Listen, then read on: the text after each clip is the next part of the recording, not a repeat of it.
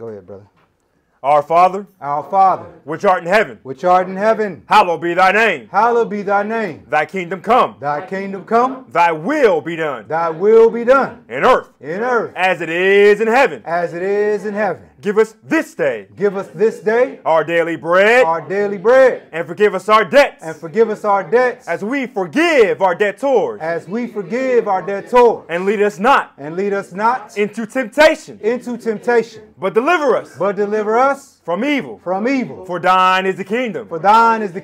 And the power. And the glory. Forever. In Jesus Christ's name we pray. Amen. Today's scripture reading is coming from Psalms 119, beginning at verse 1. Blessed are the undefiled. In the way. Who walk in the law. Of the Lord.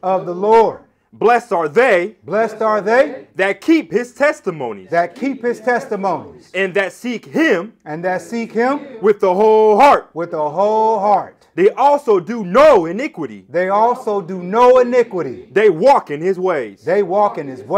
Once again, that was Psalms 119, verses 1 through 3. Most High God of Abraham, Isaac, and Jacob, Father, we come before you humbly, Father, seeking wisdom and seeking understanding, Father. Father, please give us a humble and a meek spirit, Father, so that we can be receptive of today's message, Father.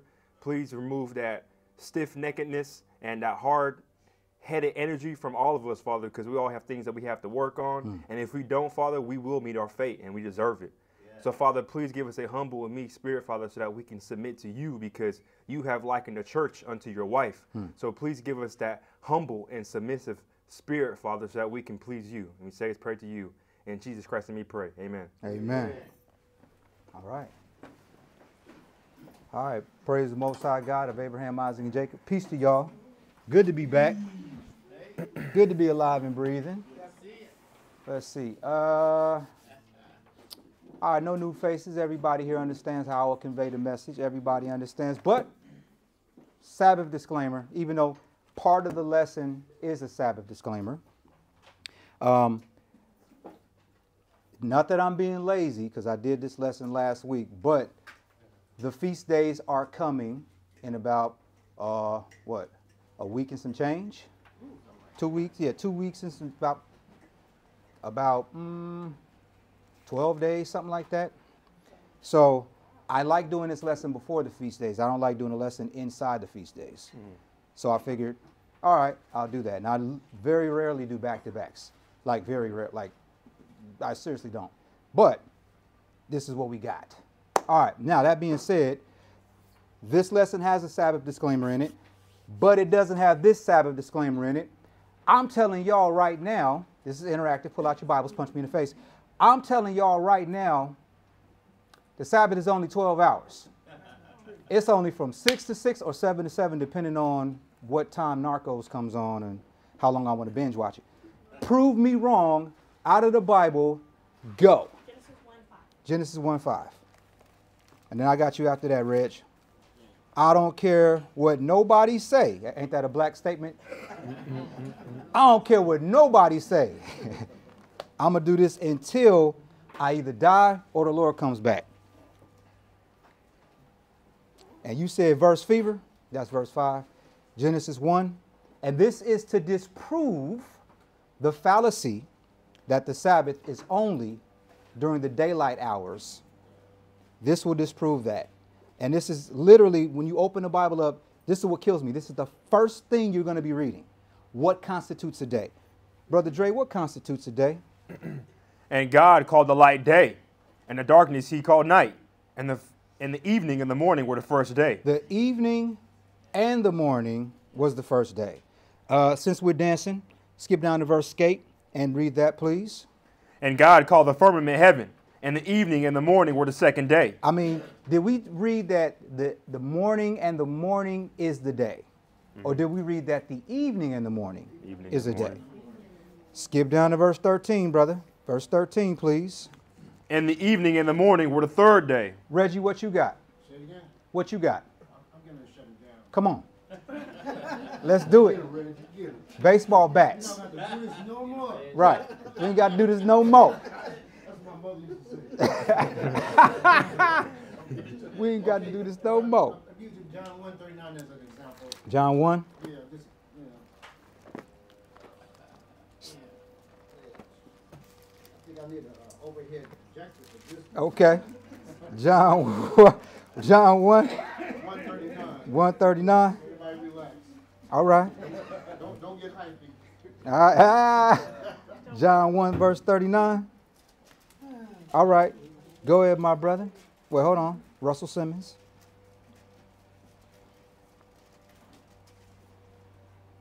All right. John 1, St. John 1 verse 39. Go ahead, brother. He saith unto them, Come and see. They came and saw where he dwelt, and abode with him that day, for it was about the 10th hour. Okay, thank you. Okay, so that's just one example, because there's other scriptures in the Bible that says, you know, the particular hours. Uh-huh. Okay, so if the first hour is like, say for example, All right, come on, man. Come on up here and let us know. this He came strapped This came today. upon me last night. This came upon me last He night. came strapped. He knew I was going to do the disclaimer, didn't he? Yeah. I will tell the people this, I man. saw that scripture. I said 10th hour. What time is that during, you know? Okay, look. 4 to 5. The first hour is from dawn to 8 a.m. Yes. And the 10th hour is between 4 and 5. Yeah. And the 11th hour, Okay, check this out. 5 to 6. Yeah, and so if the first hour is from dawn to 8 a.m. and the 12th hour is 6 p.m. to sundown, where's the other 12 hours? That's There you go. That's not a day. That's a half a day. There you go. It's 24 hours. In a day. Exactly. Yep. Like Can we military give, time. Let's give him a round of applause. Okay, you need no more disclaimers. Thank you, brother. Shut it down. Sexy chocolate. What you got, Ross? Drop the mic, then I got you, Hinga. Yeah. See, this is a class right here. Go ahead, Ross, what you got? She said, what now? Nehemiah 13 said, we ain't got to do this no more. That's right, in honor of Reggie's mama, we ain't got to do this no more. I'm about to shut it down. I love it.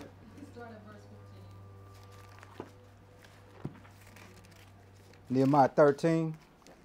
But of course,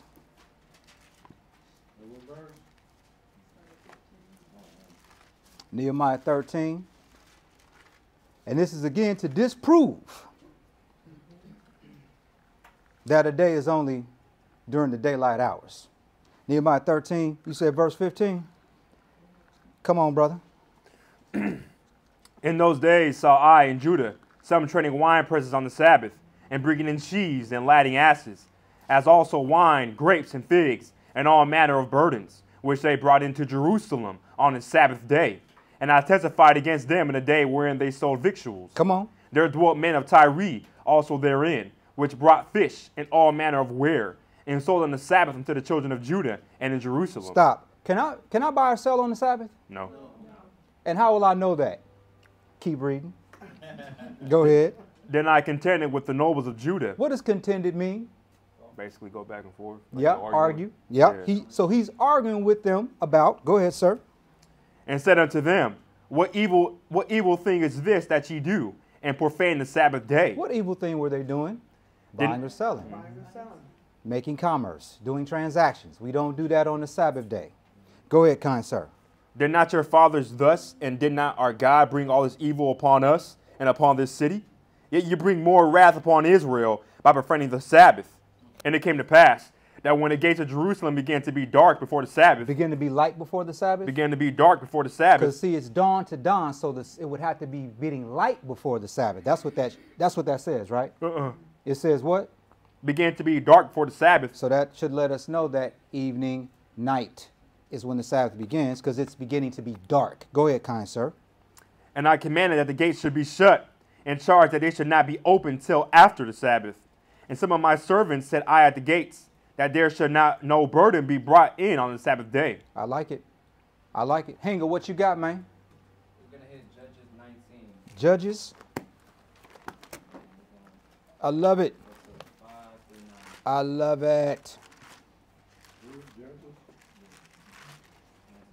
That's right. On my watch, y'all gonna be punching. Y'all gonna be like, Yeah. okay, wait a minute though. Right. Yeah. We ain't got to do this no more. No more. Not no more. No more. M-O with the Judges 19. Go ahead, brother. And it came to pass on the 4th day. On what day? On the 4th day. Go ahead, sir. When they arose early in the morning, that he rose up to depart.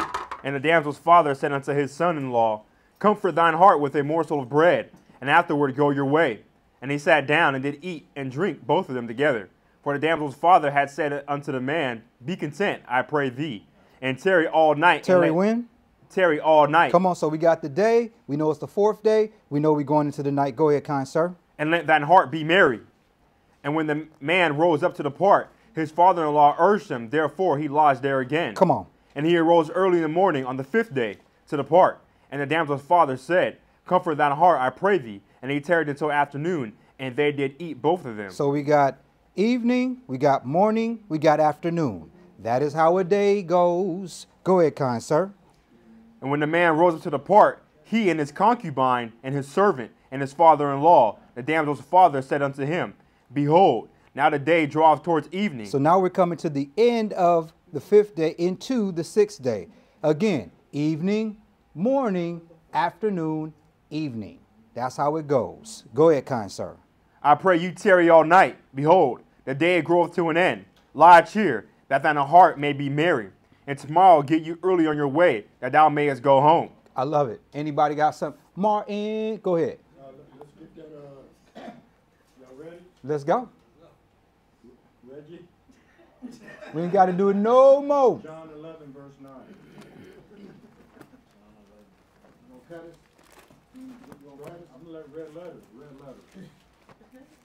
Don't cut it. John 11, verse 9.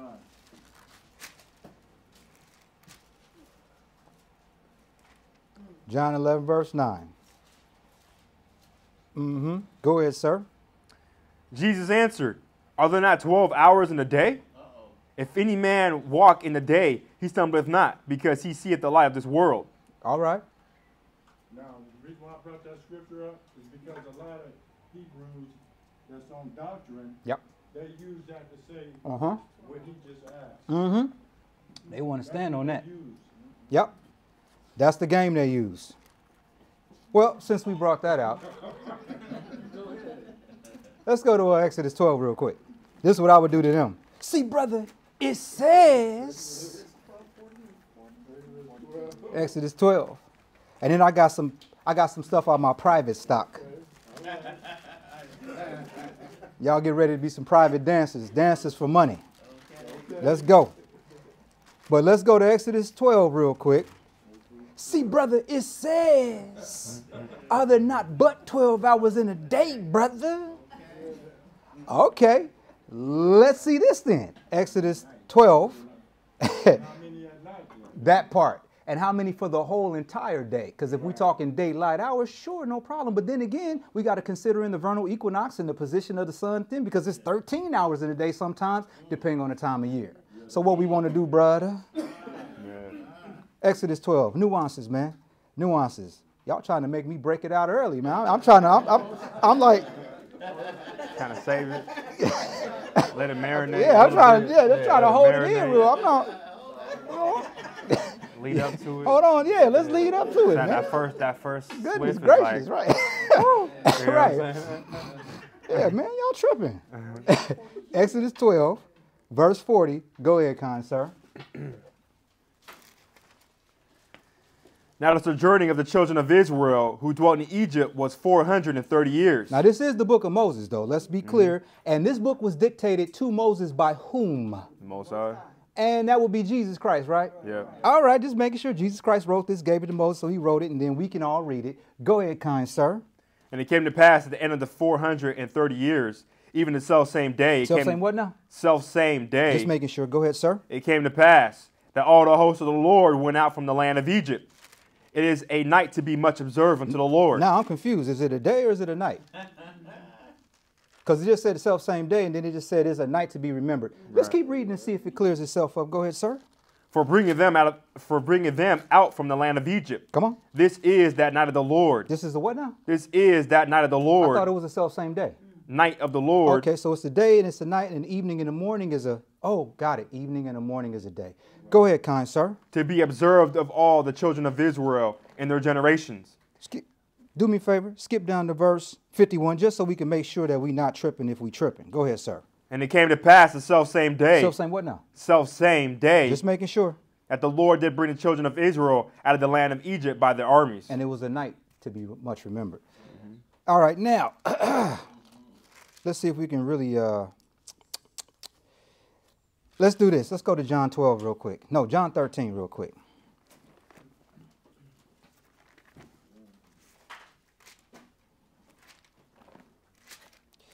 I mean, if we're going to break it out, we can break it out. Now, one of those people, to your point, Martin, if somebody hit that to me, then I hit them with the Exodus, and they were still kind of like, you know, I don't know, brother. I would go to John 13, and then I would dance them through a day. I would dance them through a whole 24-hour period, and then make them explain to me how we only talking about during the daylight hours. John 13, let's start reading at verse 1. John 13, verse 1. Go ahead, kind sir. Now before the feast of the Passover, when Jesus knew that his hour was come, that he should depart out of this world unto the Father, having loved his own which were in the world, he loved them unto the end. And supper being ended, the devil having now put into the heart of Judas Iscariot. No, you know what? No, let's go to Matthew. Okay. Let's go to Matthew. I'm going to use the Matthew one. Matthew, hold on real quick. See, brother. Hold on real quick.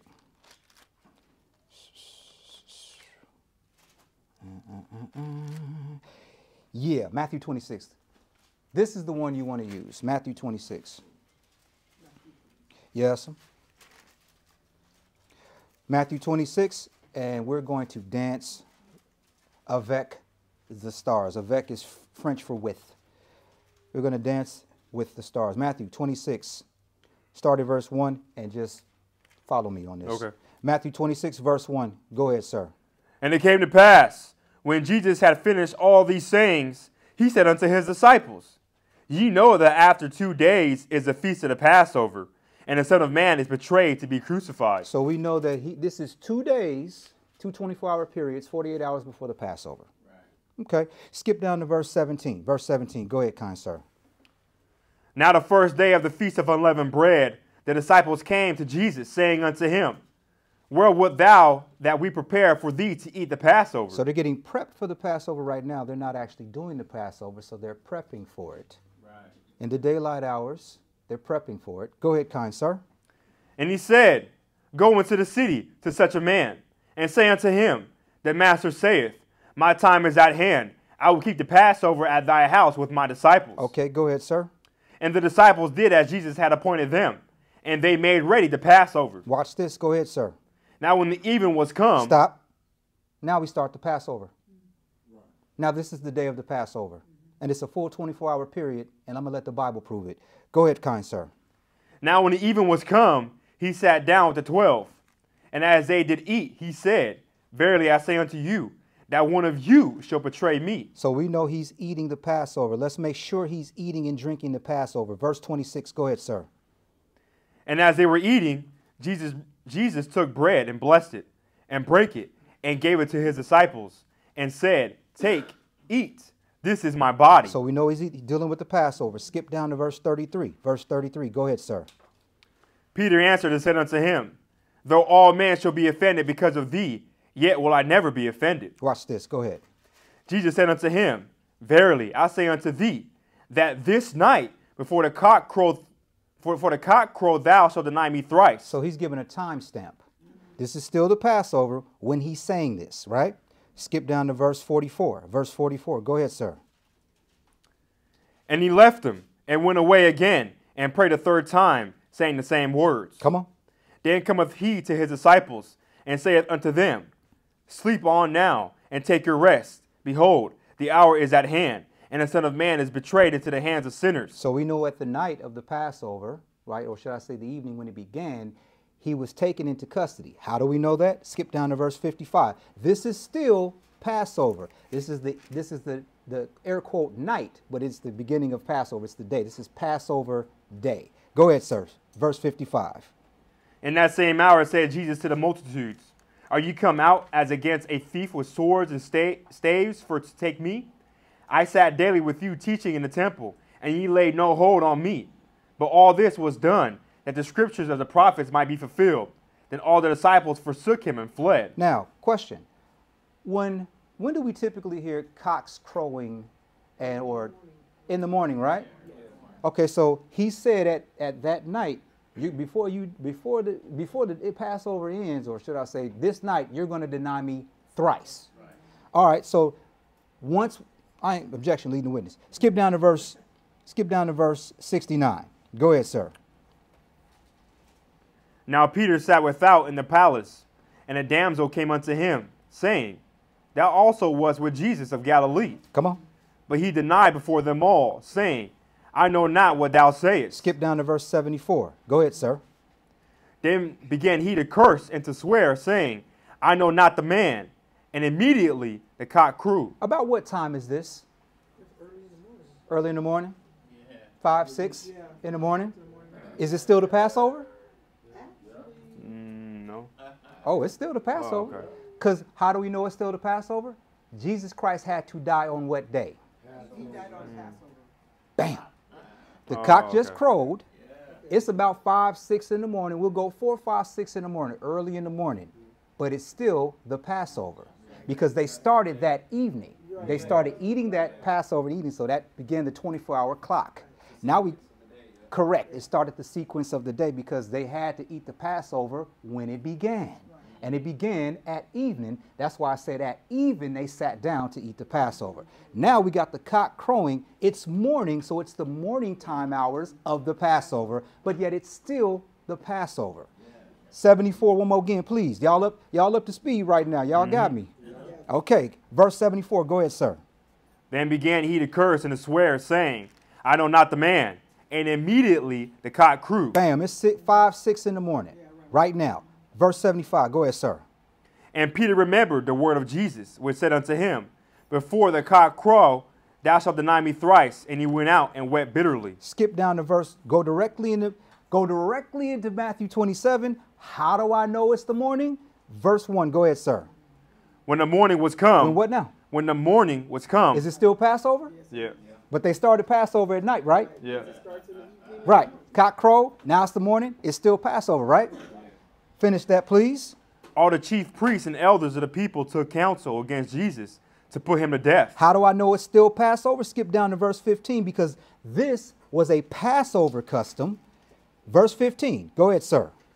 Now at that feast, the governor was wont to release unto the people a prisoner whom they would. Now, y'all remember that that's a Passover custom. Every Passover, the governor would release a prisoner to the children of Israel. They would get basically a get out of jail free card.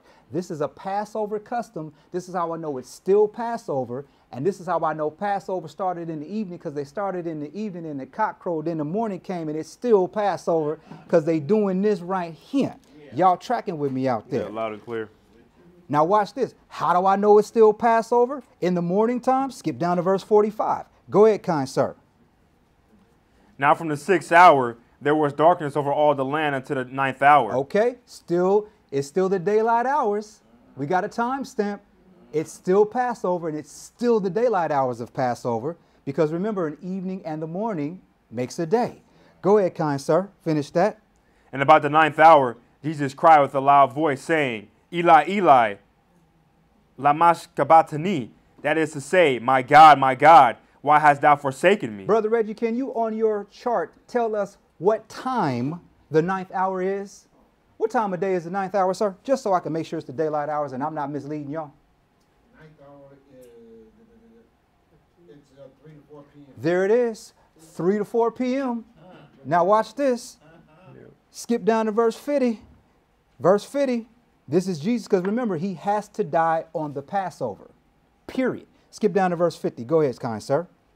Jesus, when he had cried again with a loud voice, yielded up the ghost. So Jesus is dead. The Passover lamb has been sacrificed on Passover. Now watch this. Feast of Unleavened Bread is about to start. Skip down to verse 57. Go ahead, sir. When the even was come. When what now? When the even was come. Come on.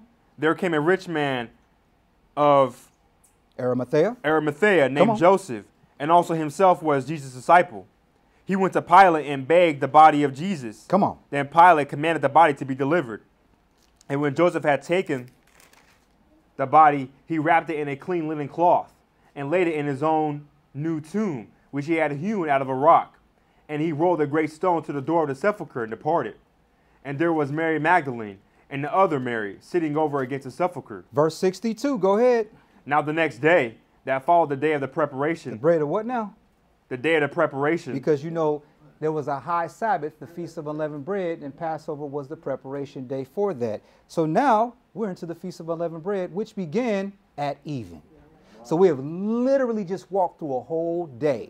And we see it's a 24-hour period starting at evening. Now that's the long version. Let me give you the short version of it.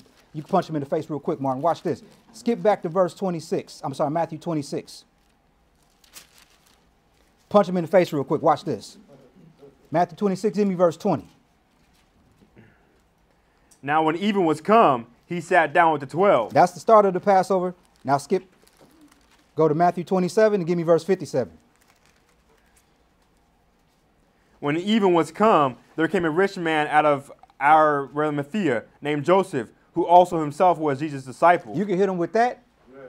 And then when they look at you like, then you go back and you just waltz them through the whole thing. You dig?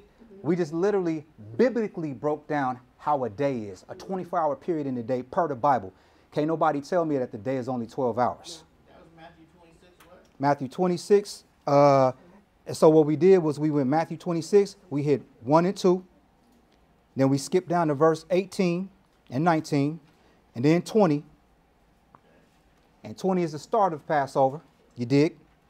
21, right? 20 and 21. And then we got the Jesus Christ timestamp, which is verse 34, right? Matter of fact, 33 through 35. That gives you the timestamp of the cock crowing, right? Then we go up in here, and then we show Jesus being betrayed into the hands of the sinners on the Passover because he got it down the Passover. So we hit verse 45, 45, 46. And then we confirm it that it's in the same hour, should I say that night, verse 55. That's how we dancing through it, right? And then after we show that Christ gave the timestamp of the cock crowing, we actually show the cock crowing, which is I hit 70 just to kind of just set the tone, 70 and then 74. That's the timestamp. And then we know it's still Passover. Then we actually show that it's still the morning of the Passover by going directly into Matthew 27, hitting verse 1. And we see when the morning was come. So the cock crowed. The Bible corroborates that it's still morning, right? Then we skip down to verse 15 to show the Passover custom, which is a prisoner being released, right? And this is in the daylight hours, right? But remember, they started everything at the evening, right? So then now we skip down to verse 50 to show Jesus dying. And we know he's the Passover lamb, and he got to die on the Passover. He can't die on unleavened bread. He can't die on the day before Passover. He got to die on Passover, right? Then we skip down to verse 57 in Matthew 27 to show the evening coming, and the evening coming is the first day of unleavened bread, and we confirm that it's the first day of unleavened bread in the new day with verse 62. And that's how you walk through a whole day. Now, if Negroes want to play games after that, I'm going to go close the Bible and go get me a hot dog or something. All right, so I guess we handled the Sabbath disclaimer and all that stuff. Let's get to the lesson. I guess that was a mini lesson, right? That was Martin's fault, man. All right.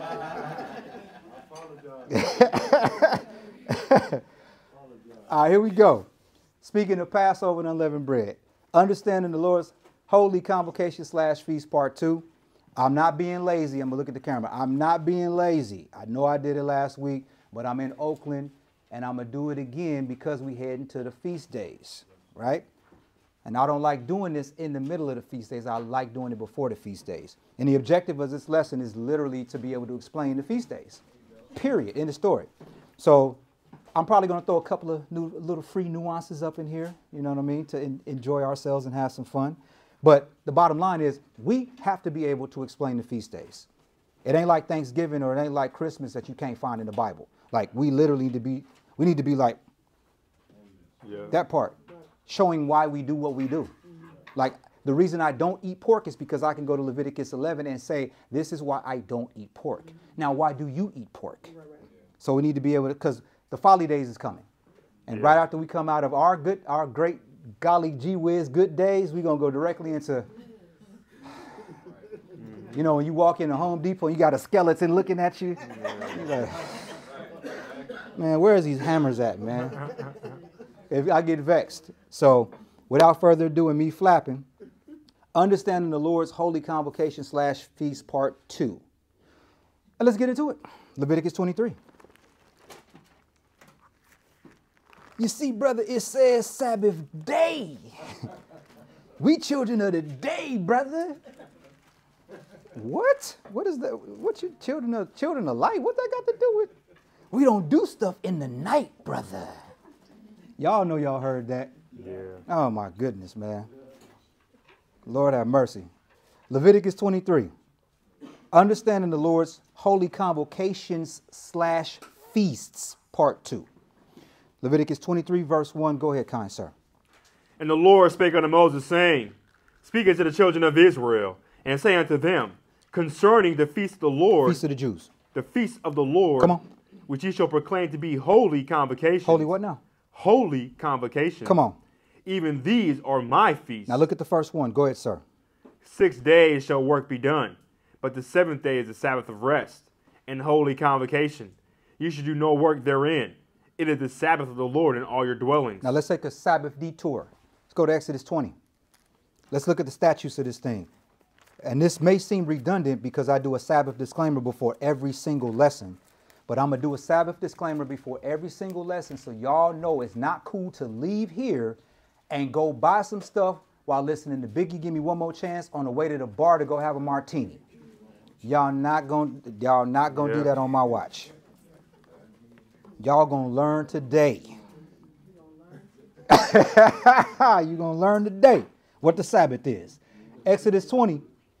This is the detour so we can look at the statutes of the first holy convocation that the Lord spelled out in Leviticus. Exodus 20, we're going 8 through 11. Go ahead, kind sir. Remember the Sabbath day to keep it holy. Keep it what now? To keep it holy. Come on. 6 days shalt thou labor and do all thy work. But the 7th day is the Sabbath of the Lord thy God. In it thou shalt not do any work. Well, a little bit of work. Any work. Come on. Thou, nor thy son, nor thy daughter, thy manservant, nor thy maidservant. Come on. Nor thy cattle, nor thy stranger that is within thy gates. For in 6 days the Lord made heaven and earth, the sea, and all that in them is, and rested the 7th day. Come on. Wherefore the Lord blessed the Sabbath day and hallowed it. This is the only day in creation that is blessed by God and set apart. Let's go to Deuteronomy 5. This day is special. And I know that we can take things for granted, right? Like children take their parents being alive and the things that their parents do for them for granted because it goes on for so long. But we can never take this day for granted. Like, I don't care what I got going on in my life. I'm not going to miss the Sabbath unless I'm in the hospital or I'm on the run. And I'm going to keep the Sabbath in the cave someplace. Y'all understand what I'm talking about? Yeah. Because that's the first thing that the devil is going to try to get you to not do. He's going to try to get you to not congregate with people and keep the Sabbath. Verse 12. We're going 12 through 14. Deuteronomy fever, 12 through 14. Go ahead, kind sir. Keep the Sabbath day to sanctify it, as the Lord thy God hath commanded thee. Come on. 6 days shalt thou labor and do all thy work. But the 7th day is the Sabbath of the Lord thy God. In it thou shalt not do any work. A little bit of work. Any work. Come on. Thou, nor thy son, nor thy daughter, nor thy manservant, nor thy maidservant. So if you got a business, your employees are not working either. True. Straight up. Period. Shut your business down. If you're a black person, you say business. Right. Shut your business down. Go ahead, kind sir. nor thine ox, nor thine ass, nor any of thy cattle, nor thy stranger. Nor the what now? Nor thy stranger. Well, what's the stranger got to do with it? Oh, they are supposed to keep the Sabbath too. They're supposed to learn from us. If the stranger wasn't getting salvation, then why is he trying to get the stranger to do the things that would get the stranger salvation? If they ain't had nothing coming, if we got next. I'm just asking. Nor thy stranger that is within your gates. Go ahead, sir. That thy manservant and thy maidservant may rest as well as thou. Now, can I cook on the Sabbath? No.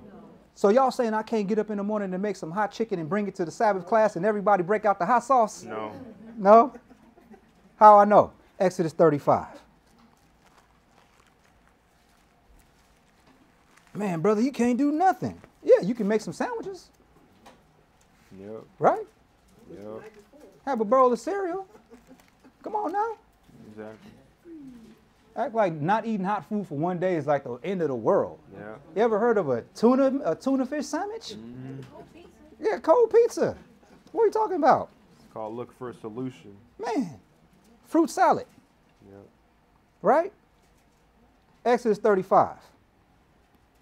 Literally, it's funny.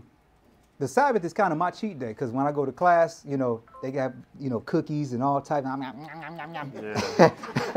During the week, though, I'll be running from that stuff, man. Yeah. But on the Sabbath, oh, man. Exodus 35. Exodus 35, we're going 1 through 3. No cooking.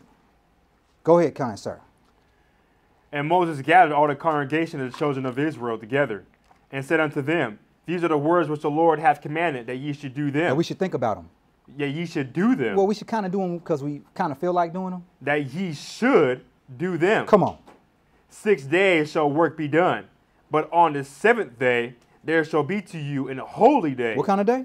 An holy day. Let that pique your ears. Go ahead, sir. A Sabbath of rest to the Lord.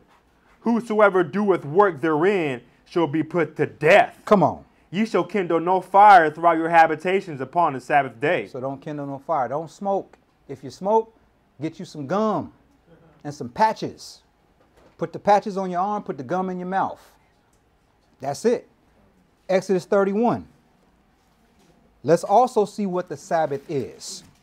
Not only is it a holy day set apart, but it's also this. Exodus 31. And we're going 12 through 18. Exodus 31, 12 through 18. Go ahead, kind sir. And the Lord spake unto Moses, saying, speak thou also unto the children of Israel, saying. Notice he says, speak thou also. In addition to what I said, say this to him too. Go ahead, sir. Verily, my Sabbath ye shall keep, for it is a sign between me and you throughout your generations, that ye may know that I am the Lord that does sanctify you. It is a sign between the Lord and his people. His people being not only Israel, but those who follow him and do what he says to do. It is a sign. Like, really, as the angels are sweeping across the land right now, and they're making notes of what people are doing, they're making notes of us up in here right now, keeping a holy convocation. It is a sign. Go ahead, kind sir, verse 14. Ye shall keep the Sabbath therefore, for it is holy unto you. Every one that defileth it shall surely be put to death. Put to what now? Put to death. Come on. For whosoever doeth any work therein, that soul shall be cut off from among his people. Cut off means death. He said the same thing twice. Go ahead, sir. 6 days may work be done, but in the 7th is the Sabbath of rest, holy to the Lord. Whosoever doeth any work in the Sabbath day, he shall surely be put to death. You think he's serious about killing people? Yep. Go ahead, sir. Wherefore the children of Israel shall keep the Sabbath, to observe the Sabbath throughout their generations, for a perpetual covenant. What kind of covenant? Perpetual covenant. Does anyone know what perpetual means? Everlasting. Yes. Forever. Forever. Right. D'Angelo. Right. D'Angelo and Jay-Z. Right. Yes, sir, it does. It means continuous, continual. It means forever. Perpetual. It does not stop. It's like the movement on a Rolex. The minute hand sweeps, it doesn't tick. That's why they call it a perpetual timepiece. Verse 17, go ahead. And you got to get a service too, and it ain't cheap to service it. Verse 17, though. Go ahead, sir. It is a sign between me and the children of Israel forever. There you go, Bob. You see that? Forever. Perpetual. Continual, continuous. Don't stop. Can't stop. Won't stop. But he got stopped. I'm sorry. I'm sorry. I'm sorry. I'm sorry. I ain't going to make fun of P. I ain't going to make fun of him. That ain't cool. What he did wasn't cool, but I ain't making fun of him. I ain't going to kick a man when he's down, even though he videotaped him kicking people. Anyway, 17 from the top. I got to stop. 17 from the top. Go ahead, bro. It is a sign between me and the children of Israel forever. For in 6 days the Lord made heaven and earth, and on the seventh day he rested and was refreshed. Come on. And he gave unto Moses, when he had made an end of communing with him upon Mount Sinai, 2 tables of testimony, tables of stone, written with the finger of God. Now, back to the other feast days. Let's go back to Leviticus 23, back to the future.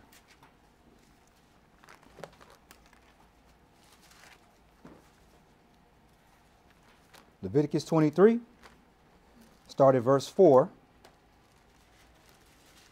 Leviticus 23. We're going 4 and we're going to dance, and I got you, bro. Leviticus 23, verse 4. And if anyone has ever heard about the Sabbath being according to the perpetual orbit of the moon, this is what they use to kind of trick your brain. So I'm going to go ahead and cover this dumb doctrine also. Leviticus 23, give me verse 4. Go ahead, sir. These are the feasts of the Lord, even holy convocations, which ye shall proclaim in their seasons. Now, is convocations and seasons the same word? No. What they want to do is they want to take you into the concordance, into a book that was written in English, to show you some Hebrew word that we think is Hebrew, to then give you some other English words in this book written by Gentiles.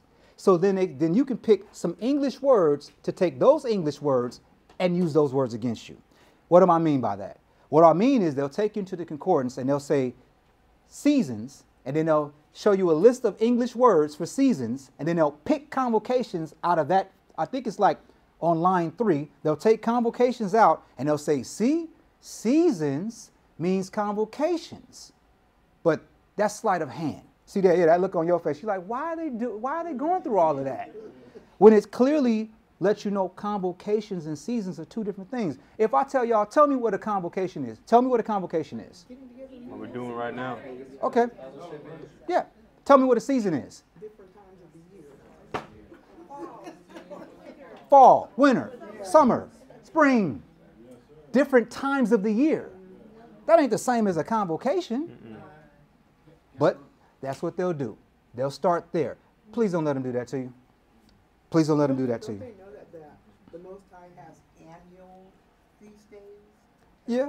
But the problem is they want to sell you on the the elliptical orbit of the moon. Not the perpetual, the elliptical orbit of the moon. That's what they want to sell you on. And they sell you that by making you and your brain switch convocations with seasons. So then every time you see seasons, you think convocations. But then when I go to, it's a Psalm, I want to say 58, Psalm 58. Like you can trap them there, but we ain't going to do all that. The point is, don't fall for somebody trying to tell you that the elliptical orbit of the moon dictates the Sabbath. Y'all clear on that? Yeah, loud and clear. Bet that. Give me verse 4 one more again, then we're going to dance. Go ahead, sir. These are the feasts of the Lord, even holy convocations, which ye shall proclaim in their seasons. Skip down to verse 23. Go ahead, kind sir. And the Lord spake unto Moses, saying, speaking to the children of Israel, saying, in the 7th month. In what month? In the 7th month. Which is what we're approaching right now. Go ahead, sir. In the 1st day of the month should ye have a Sabbath, a memorial of blowing of trumpets, and holy convocation. That is the only new moon day that I know for certain is a Sabbath that I cannot buy or sell on. That's the only one I can clearly read in the scriptures. The memorial of the blowing of trumpets. Now, let's go to Joel 2.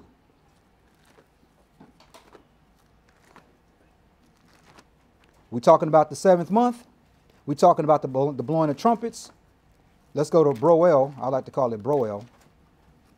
Go to Broel 2.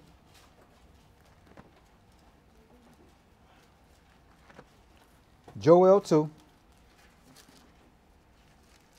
We're going 15 through 16. Joel 2, 15 through 16. And this one verse contains all of the feast that we're about to celebrate. This one verse. Like this, 15 and 16 is like a mouthful. It's like incredible. Like you literally think it's like a pack of ramen noodles, but it's literally like a 5-course meal at a gourmet restaurant. For real. Broel 2, give me 15 through 16. 15 has the last holy convocations of the year in this one verse. Go ahead, sir. Blow the trumpet in Zion. Sanctify a fast. Call a solemn assembly. Did y'all see it? Yep. Y'all see them? Yeah. The first one is what? Blow the trumpets. Second one is what? Day of Atonement. Third one is what? Tabernacles. What day of tabernacles? This is Last day. Yep. Yeah. Yep. It is tabernacles and it is the 8th day. Yes. All right. Touche to y'all. Y'all got that. 16. Go ahead, sir. Gather the people. Sanctify the congregation. Assemble the elders. Gather the children and those that suck the breast. Let the bridegroom go forth of his chamber and the bride out of her closet. So let's deal with the last holy convocation of the year. Let's deal with trumpets. Joel 2. Skip up to verse 1. Joel 2, give me verse 1. Go ahead, sir. Blow ye the trumpet in Zion, and sound an alarm in my holy mountain. Let all the inhabitants of the land tremble, for the day of the Lord cometh, for it is near at hand. This is what, there's a past and a future connotation with trumpets. Let's see what the past connotation or what it memorializes. Let's go to Exodus 19. There's two connotations or two meanings. There's a past meaning and there's a future meaning. Exodus 19. Blow a trumpet in Zion. That's what Joel said. Blow a trumpet in Zion. Sound an alarm in my holy mountain, for the day of the Lord cometh. What is this event?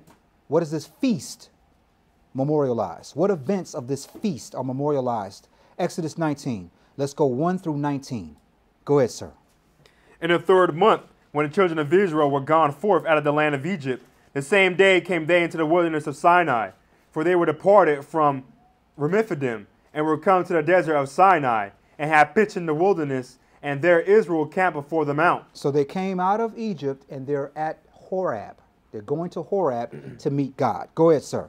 And Moses went up unto God, and the Lord called unto him out of the mountain, saying, Thus shalt thou say to the house of Jacob, and tell the children of Israel. With the same people, go ahead. You have seen what I did unto the Egyptians, and how I bare you on eagle's wings, and brought you unto myself. Now therefore, if you will obey my voice indeed, and keep my covenant. Two components. Go ahead. Then ye shall be a peculiar treasure unto me, above all people. Some people. Above all people, for all the earth is mine. Give me fever one more again. Now therefore, if you will obey my voice indeed, and keep my covenant, then ye shall be a peculiar treasure unto me, above all people, for all the earth is mine. Did we do that? No. we didn't keep it, but we made it. We made an agreement, but we didn't do it. That agreement is perpetual to be done. And here's the consequences of following God, the positive consequences, or should I say not consequences, positive effects of following God. Verse 6, go ahead, sir.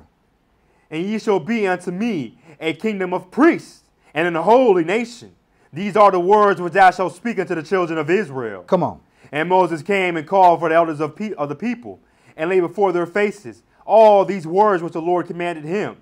And all the people answered together and said, All that the Lord hath spoken we will do. And Moses returned the words of the people unto the Lord. And the Lord said unto Moses, Lo, I come unto thee in a thick cloud. In a what? In a thick cloud. Come on. That the people may hear when I speak with thee, and believe thee forever. Stop. I come in a cloud. I'm coming to meet you in a cloud. And I'm going to speak these words so you will hear, not see me, but you will hear and believe perpetually, forever. Go ahead, kind sir. Verse tension. And Moses told the words of the people unto the Lord. And the Lord said unto Moses, Go unto the people, and sanctify them today and tomorrow, and let them wash their clothes. Let them do what? And let them wash their clothes. Come on. And be ready against the 3rd day. For the 3rd day the Lord will come down in the sight of all the people upon Mount Sinai. Come on. And thou shalt set bounds unto the people round about. Wait, you saying the Lord is coming down to meet me, but I can't have direct access or contact with the Lord. Yeah. Yeah. We can't have direct contact or access or deal with the Lord directly until the 8th day. That's when we have direct contact with the Father. That's when we can literally look God in his face as he is. Well, if you don't make the first resurrection, but y'all get what I'm saying. Go ahead, kind sir. And thou shalt set bounds unto the people round about, saying, take heed to yourselves, that ye go not up into the mount, or touch the border of it. Whosoever touches the mount shall be surely put to death. Come on. There shall not an hand touch it, but he shall surely be stoned or shot through. Wait, they had pistols back? Oh, right. Yeah. Arrows. Shot through. A gun ain't nothing but an arrow. That's all it is. It just shoots rocks at you. That's all it does. Go ahead, sir. Whether it be beast or man, it shall not live. When the trumpet sounded long, they shall come up to the mount. When the trumpet sounds long, that's when you come up to the mount. The trumpet lets you know when to come to deal with God, when to see God, when to meet God, when God is coming. That's what the trumpet memorialized back then. Go ahead, kind sir. And Moses went down from the mountain to the people, and sanctified the people, and they washed their clothes. And he said unto the people, be ready against the 3rd day. Come not at your wives. What does come not at your wives mean? Don't lay with them. That's right. That's right. That's right. No Macarena. Right? No tender love. No tender love on the Sabbath. That's when you macking and then you reina. Okay? Verse 16. Go ahead. And it came to pass on the 3rd day in the morning that there were thunders and lightnings and a thick cloud upon the mount, and the voice of the trumpet exceeding loud, so that all the people that was in the camp trembled. So you see the trumpet, you see the voices, the thunderings, and the lightnings with the trumpet. You see it in the past, you'll see it in the future. I'm getting ahead of myself. Go ahead, sir. And Moses brought forth the people out of the camp to meet with God. To have a barbecue. To meet with God. To shoot dice. To meet with God. Come on. And they stood at the nether part of the mount. Literally, that's what the trumpets memorialized. The event of the children of Israel, our forefathers and mothers, meeting God. Like in reality, not in my mind meeting God, but like God literally on the mountain. I see and hear trumpets. I see and hear lightning. I see and hear thunder. And I hear God call Moses with an audible voice out of a thick cloud. I don't think we really understand how crazy that is. Like if we saw that in reality right now, yeah, we make a golden calf. I ain't gonna say we wouldn't have made a golden calf. We crazy. We crazy. Verse 18, no. Verse 18, go ahead, sir. And Mount Sinai was altogether on a smoke, because the Lord descended upon it in fire, and the smoke thereof ascended as the smoke of a furnace, and the whole mount quaked greatly. Come on. And when the voice of the trumpet sounded long, and waxed louder and louder, Moses spake, and God answered him by a voice. Give me 19 one more again. We don't even understand what that is. Go ahead, sir. And when the voice of the trumpet sounded long, and waxed louder and louder, Moses spake, and God answered him by a voice. Literally, the trumpet is getting louder and louder while an earthquake is going on, while the mountain is shaking, while the sky is darkened by fire, right, and smoke, and Moses is like, yo, and God is like, what's popping? Right. Y'all dig that? Yeah. That's ill. Somebody got to show me another nation of people that can speak to God and God answers them by his voice. Right. Exodus 20. And this is what God said when Moses was like, yo, this is what God said. Exodus 20, he's leading with the things that's going to save us. Exodus 20, verses 1 through 6, and we're going to dance. Go ahead, kind sir. And God spake all these words, saying, I am the Lord thy God. Wait, who spoke these words? God. Buddha? No. Okay, just making sure. Go ahead, sir. I am the Lord thy God, which have brought thee out of the land of Egypt, out of the house of bondage. Thou shalt have no other gods before me. Come on. Thou shalt not make unto thee any graven image, or any likeness of anything that is in heaven above, or that is in the earth beneath, or that is in the water under the earth. Come on. Thou shalt not bow down thyself to them, nor serve them. For I, the Lord thy God, am a jealous God, visiting the iniquity of the fathers upon the children unto the third and fourth generation of them that hate me. Come on. And showing mercy unto thousands of them that love me and keep my commandments. Now skip down to verse 18. This is how the Lord spoke to Moses. Go ahead. And all the people saw the thunderings and the lightnings and the noise of the trumpet. The noise of the what? And the noise of the trumpet. Come on. And the mountain smoking. And when the people saw it, they removed and stood afar off. This is what the trumpets memorialize, these events in the past. Voices, thunderings, lightnings, meeting with God, total panic and fear. That's what we're talking about, right? Now, the future connotation is this, Revelation 8. The formal giving of the commandments to the children of Israel to teach the world, that's what the past connotation of these trumpets are. The future connotation is this. Revelation 8, we're going 6 through 8. That was the past. This is the future. And as you see, ain't nothing changed. It's the same thing. Revelation 8, 6 through 8, and we're going to dance. Go ahead, my brother. And the 7 angels, which had the 7 trumpets. How many trumpets? 7 trumpets. Come on. Prepare themselves to sound. Go ahead, sir. The first angel sounded, and there followed hail and fire mingled with blood. And they were cast upon the earth. And the third part of the trees was burnt up, and all the grass was burnt up. This is during tribulation. I dare go out on a limb and say this is in the last, this is in the last 6 months of tribulation. And I want y'all to glean this. We got an audible trumpet sounds, and then after the audible trumpet sounds, where the whole planet can hear it, mind you, God is up there looking at everybody, just so I'm very clear. Then comes hail mixed with fire and blood. So we got a fiery sleet. Think about it. We got hail, which is icy. But then we got fire and we got blood. So we got a slushy, bloody, fiery. Y'all tracking with me out there? Mm-hmm. That's like a horror movie right there. Yeah.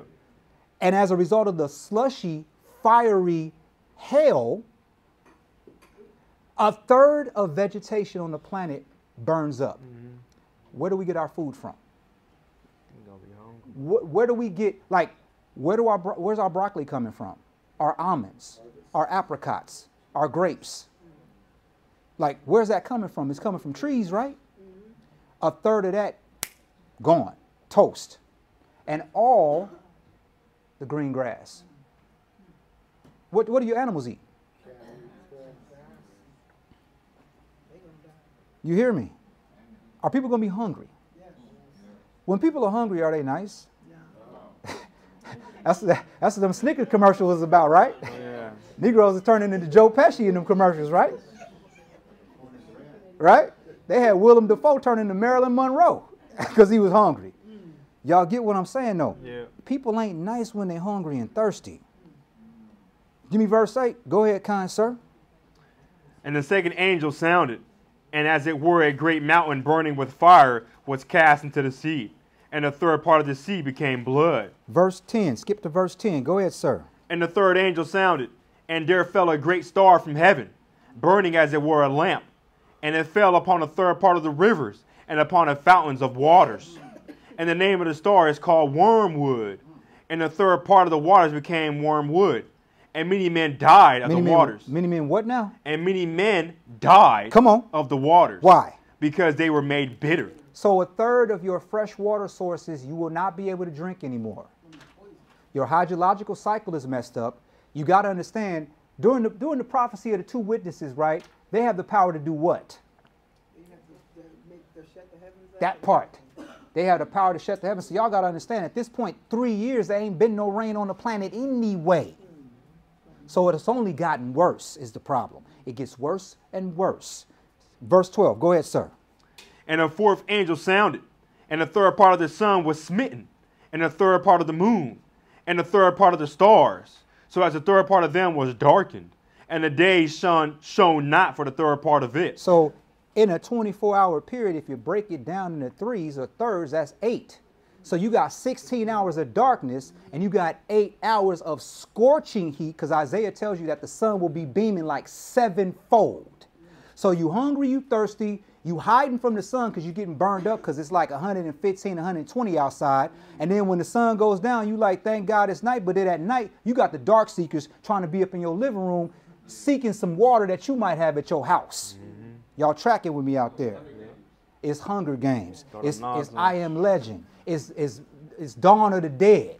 It's all that. Where you think they getting that from? The Bible. They're getting it from fourth dimensional beings that are telling them bits and pieces of what to write. If you don't think Hollywood is dealing with some fourth dimensional beings to get these weirdo scripts and these weirdo movies from, y'all deceived. This is what they're all writing about. And I pray to the Most High that I'm in the wilderness. Verse 13, no. Go ahead, kind sir. And I beheld and heard an angel flying through the midst of heaven, saying with a loud voice, Woe, woe, woe to the inhabitants of the earth by the reason of the other voices of the trumpet of the three angels, which are yet to sound. He like, man, it's about to get worse. Go into Revelation 9. Give me 1 through 2. Revelation Nina, 1 through 2. Go ahead, kind sir. And the fifth angel sounded, and I saw a star fall from heaven unto the earth, and to him was given the key of the bottomless pit. Now this is an angel. Go ahead, sir. And he opened the bottomless pit, and there arose a smoke out of the pit, as the smoke of a great furnace. And the sun and the air were darkened by reason of the smoke of the pit. Skip to verse 13. Go ahead, sir. And the sixth angel sounded, and I heard a voice from the four horns of the golden altar which is before God, saying to the sixth angel which had the trumpet, Loose the four angels which are bound in the great river Euphrates. Come on.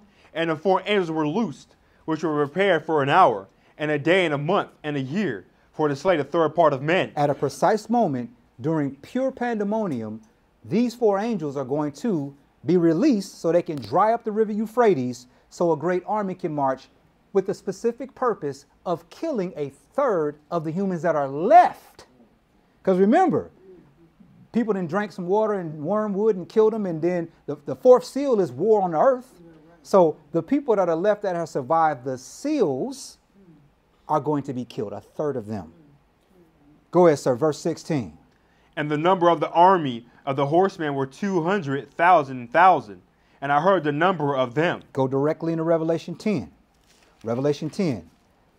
This lesson is only an overview. I'm not getting into the deep minutiae or the granular view of trumpets. This is just a brief overview of what trumpets is. Skip down to Revelation 10, verse 7. Go ahead, kind sir.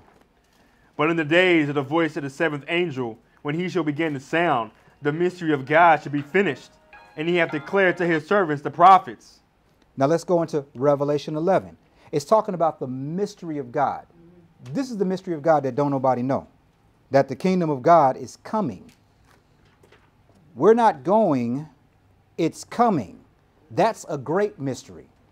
Revelation 11. How do I know? Revelation 11, 15 through 19. Revelation 11, 15 through 19. Go ahead, sir. And the seventh angel sounded, and there were great voices in heaven, saying, The kingdoms of this world are become the kingdoms of our Lord, and of his Christ, and he shall reign forever and ever. How many do we see there? 2. 2. Right. 2. The kingdoms of our Lord and of his Christ is 2. If it's the Holy Ghost, if the Holy Ghost is equal to the Father and Son, let me be very clear. If the Holy Ghost is equal to the Father and the Son, where he at? He should be right there. But he's not. He's not. This is the current Godhead right here. This is the Godhead right here. Give me verse 15 one more again from the top. Go ahead, sir. And the seventh angel sounded, and there were great voices in heaven, saying, The kingdoms of this world are become the kingdoms of our Lord and of his Christ, and he shall reign forever and ever. Come on. And the 24 elders which sat before God on their seats fell upon their faces and worshipped God, saying, We give thee thanks, O Lord, God Almighty, which art and wast and art to come, because thou hast taken to thee thy great power and hast reigned. Come on. And the nations were angry, and thy wrath is come, and the time of the dead, that they shall be judged, and that thou shouldest give reward unto the servants, thy prophets, and to the saints, and to them that fear thy name, small and great, and shouldest destroy them which destroy the earth. I don't think y'all understand how much is in verse 18. Give me verse 18 from the top. Watch how it goes from first resurrection to 8th day and back. Watch this, verse 18. Go ahead, sir. And the nations were angry. Notice it said the nations were angry, but they still angry at the time when this is going on because it's not done yet, but it's speaking like it's done. Go ahead, sir. And thy wrath is come. Like it's already happened. Go ahead, sir.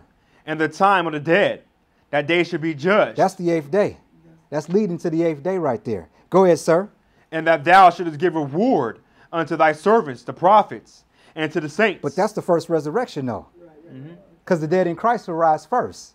Yep. So 7th trumpet, back to Adam's time, everyone that served God got their reward. Yep. Like 18 is hard. Go ahead, sir. Finish it. And them that fear thy name, small and great. Come on. And shouldest destroy them which destroy the earth. Wait, and destroy the people that destroy the earth. These major corporations that destroy the earth. Verse 19. Go ahead, sir. And the temple of God was open in heaven, and there was seen in his temple the ark of his testament. Watch this. Go ahead. And there were lightnings and voices, and thunderings, and an earthquake, and great hail. Give me verse 19. It was just like Exodus 20, verse 18. Verse 19 of Revelation says, go ahead, sir. And the temple of God was open in heaven, and there were seen in his temple the ark of his testament, and there were lightnings and voices, and thunderings, and an earthquake, and great hail. In the future, 7 trumpets brings the coming of the Lord. And after the 7th one, then comes the king.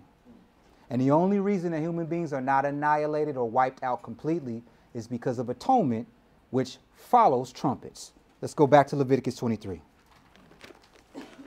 The ordinance of atonement involves an animal just like Passover. Atonement is similar to Passover. Atonement is the reminder at the end of the year to continue on. Just like Passover is at the beginning of the year to remind you to have faith and to keep fighting.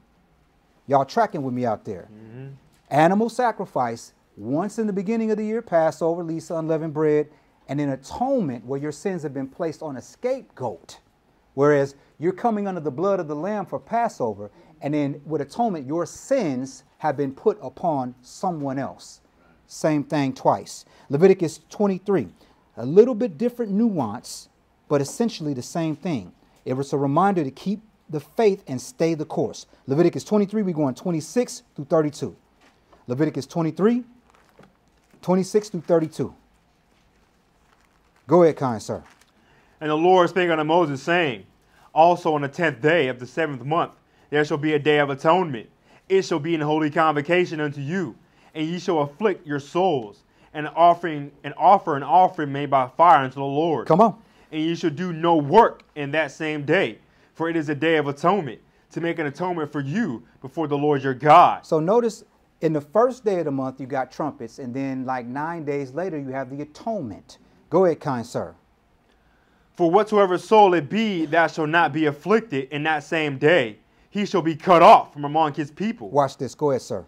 And whatsoever soul it be that doeth any work in that same day, the same soul will I destroy from among his people. So the ordinance of atonement is like the weekly Sabbath. You do no work. It's clear. It's not not a nuance like servile work. It is no work. Go ahead, kind sir. You should do no manner of work. It shall be a statute forever throughout your generations in all your dwellings. 31, one more again, please. You should do no manner of work. It shall be a statute forever throughout your generations in all your dwellings. Come on. It shall be unto you a Sabbath of rest, and ye shall afflict your souls. And the 9th day of the month at even, from even unto even, shall you celebrate your Sabbath. Give me 32, one more again. I'm confused. If the Sabbath is only during the daylight hours, then why is he telling me that in the 9th day of the month at evening to the other evening of the next day I should celebrate my Sabbath, if indeed the Sabbath is only 12 hours? Why is it even talking about the 9th day? Because I thought on the 10th day you should celebrate. Oh, right, because on the 9th day at evening starts the 10th day. Duh, right? Give me 32, one more again. Go ahead, sir. It shall be unto you a Sabbath of rest, and ye shall afflict your souls in the 9th day of the month at even, from even unto even shall you celebrate your Sabbath. Now, how do you afflict your souls? I punch myself in the face. I stab myself with pins. I walk on hot coals all day. What is it? No food or drink. No food. No food and drink. That's it. Rest. That's it. Let's go to Esther 4. You don't whip ourselves. Nah, I don't. Like Gregorian monks walking down this an Italian city with an effigy, or should I say an idol of God. Some dudes carrying an idol of God, and I'm Whipping yourself. right. 50 Shades of Grey? Nah, bruh. Nah. No 50 Shades of Grey, man. Esther 4.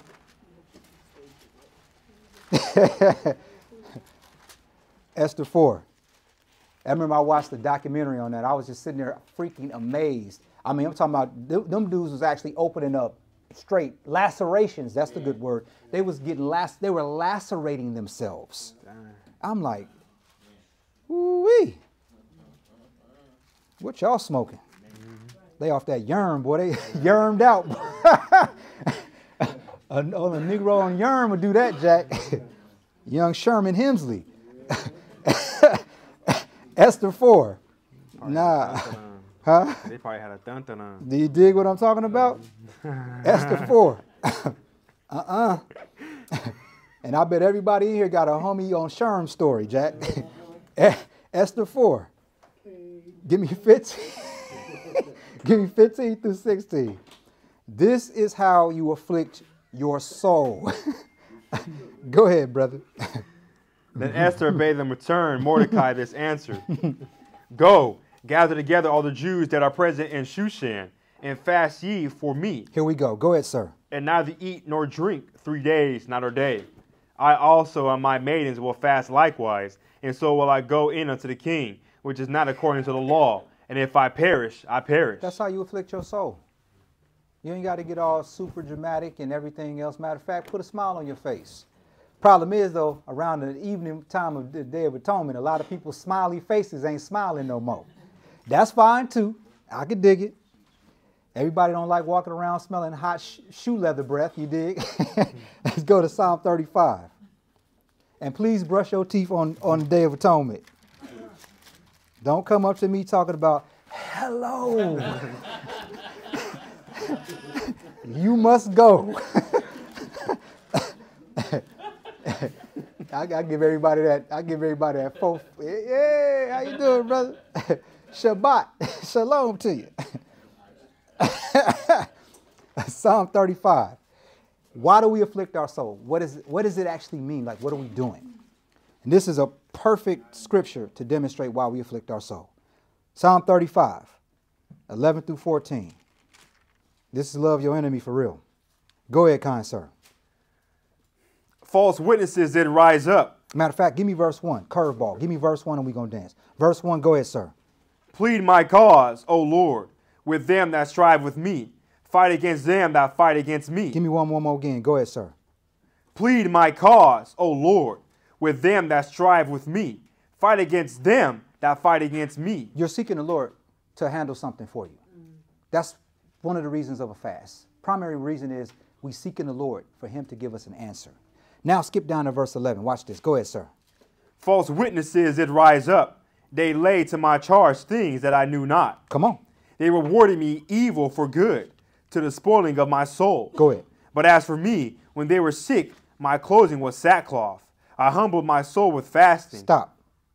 I humbled my soul with fasting. Go ahead, sir. And my prayer returned into my own bosom. Give me 13 one more again. When you fast, you're humbling your soul, your flesh to God. Watch this. Go ahead, sir. But as for me, when they were sick, my clothing was sackcloth. I humbled my soul with fasting, and my prayer returned into my own bosom. 14. I behaved myself as though he had been my friend or brother. I bowed down heavily, as one that mourneth for his mother. Now that's love your soul. This person is literally fasting for the Lord to fight his battles, and he's fasting for his enemy, and he's not happy that his enemy, like he said, I behaved myself as though he had been a friend or a brother. He said he literally bowed down heavily as one that mourns for his mother. That's love your enemy for real. That's part of the fast, though, is the point. You're humbling your soul, you're seeking the Lord, and this is love your enemy for real. Let's go to Psalm 109. We're chastening, humbling our flesh before the Lord. We seeking God's attention. That's one of the primary ways you get God's attention, by forsaking your need for survival. Like literally your need and my need for survival. And don't nobody want to be hungry. Psalm 109. And we don't fast for fashion, because I know it's fashionable. Intermittent fasting is good for you to weight loss. No, we ain't doing it for that. We're doing it because we commanded to do it, and we're looking for a result. Psalm 109, 22 through 24. Psalm 109, 22 through 24. Go ahead, sir. For I am poor and needy, and my heart is wounded within me. I am gone like a shadow when it declineth. I am tossed up and down as the locust. When you down and you going through some stuff, fasting is kind of it's a great thing you need to do. And I know we kind of forget it. We just kind of, like, as men, I just kind of white knuckle it. When I'm going through it, I'm just white knuckle it. Yep. I just kind of tense up and just. Suck it up. Yeah. But I can white knuckle it and fast, because he said, I am going like the shadow when it declineth. I am tossed up and down as the locust. 24 is what we came here for. Go ahead, sir. My knees are weak through fasting, and my flesh faileth of fatness. 24, one more again. Go ahead, sir. My knees are weak through fasting, and my flesh faileth of fatness. We are humbling ourselves, forsaking our survival, and we taking a small part in Christ's death. I'm talking about a small, small part. Mm-hmm. And we're also seeking God's attention. We're seeking his face. Go to Ezra 8. Y'all tracking with me out there? Loud and clear. Fasting is a good thing to do. Ezra 8. And depending on how long you've ever fasted, you can definitively identify, well, my knees are weak through fasting.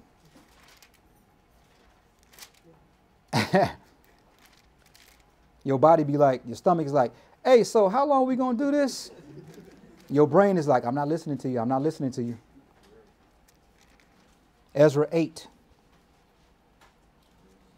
I remember I did 48 hours, and I was Joe Pesci, Willem Dafoe. I was all the mass Snicker bar commercials. Ezra 8.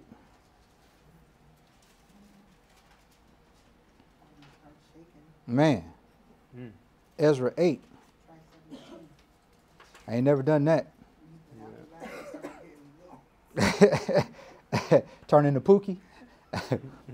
Ezra 8. Give me verse 15. When we fast, we seeking God's attention, because we are forsaking our basic survival need of nourishment. We need nourishment. Ezra 8, give me verse 15. Go ahead, sir. And I gathered them together to the river that runneth to Ahava, and there abode we in tents 3 days. And I viewed the people and the priest, and found there none of the sons of Levi. I'm just dealing with the essentials of a fast. I'm not dealing with the atonement aspect of it and the scapegoat, not dealing with that per se. Skip down to verse 21, just what you do on that day. 21, go ahead, sir. Then I proclaimed a fast there at the river Ahava, that we might afflict ourselves before our God, to seek of him a right way for us, and for our little ones, and for all our substance. Give me 21 one more again. Go ahead, sir. Then I proclaimed a fast there at the river Ahava, that we might afflict ourselves before God, to seek of him a right way for us, and for our little ones, and for all our substance. That's what you're doing when you and I fast. We're seeking God on a matter. If you got a real important matter, fast on that joint. Fast on that joint. Y'all understand what I'm talking about? 22, go ahead, sir. For I was ashamed to require of the king a band of soldiers and horsemen to help us against the enemy in the way, because we have spoken unto the king, saying, the hand of our God is upon all them for good that seek him, but his power and his wrath is against all them that forsake him. He kind of was embarrassed because he had bragged on God to the king, and then he's like, now after all of that, can I get an army to accompany us there? So that's why he was seeking God's face. Watch this. Verse 23, go ahead, sir. So we fasted and besought our God for this, and he was entreated of us. Give me 24, go ahead, sir. Then I separated 12 of the chief of the priests, Sherebiah, Hashabiah, and 10 of their brethren with them. Come on. And weighed unto them the silver and the gold, and the vessels, even the offering of the house of our God, which the king and his counselors and his lords and all Israel their present had offered. Come on. I even weighed unto their hand 650 talents of silver, and silver vessels 100 talents, and of gold 100 talents. Skip down to verse 30. Go ahead, sir. So took the priests and the Levites the weight of the silver and the gold and the vessels to bring them to Jerusalem unto the house of our God. Go ahead, sir. Then we departed from the river of Ahava on the 12th day of the first month to go unto Jerusalem, and the hand of our God was upon us, and he delivered us from the hand of the enemy, and of such as lay in wait by the way. That was the result of the fast. He delivered them, protected our forefathers and mothers all the way into Jerusalem. All right? Let's go to Romans 5. When you get God's attention, then we get a chance at the grace and the mercy for obedience. And that's the other aspect. That's the other aspect of atonement. Because the Lord did not have to put our sins on his back. Did the Lord sin? No.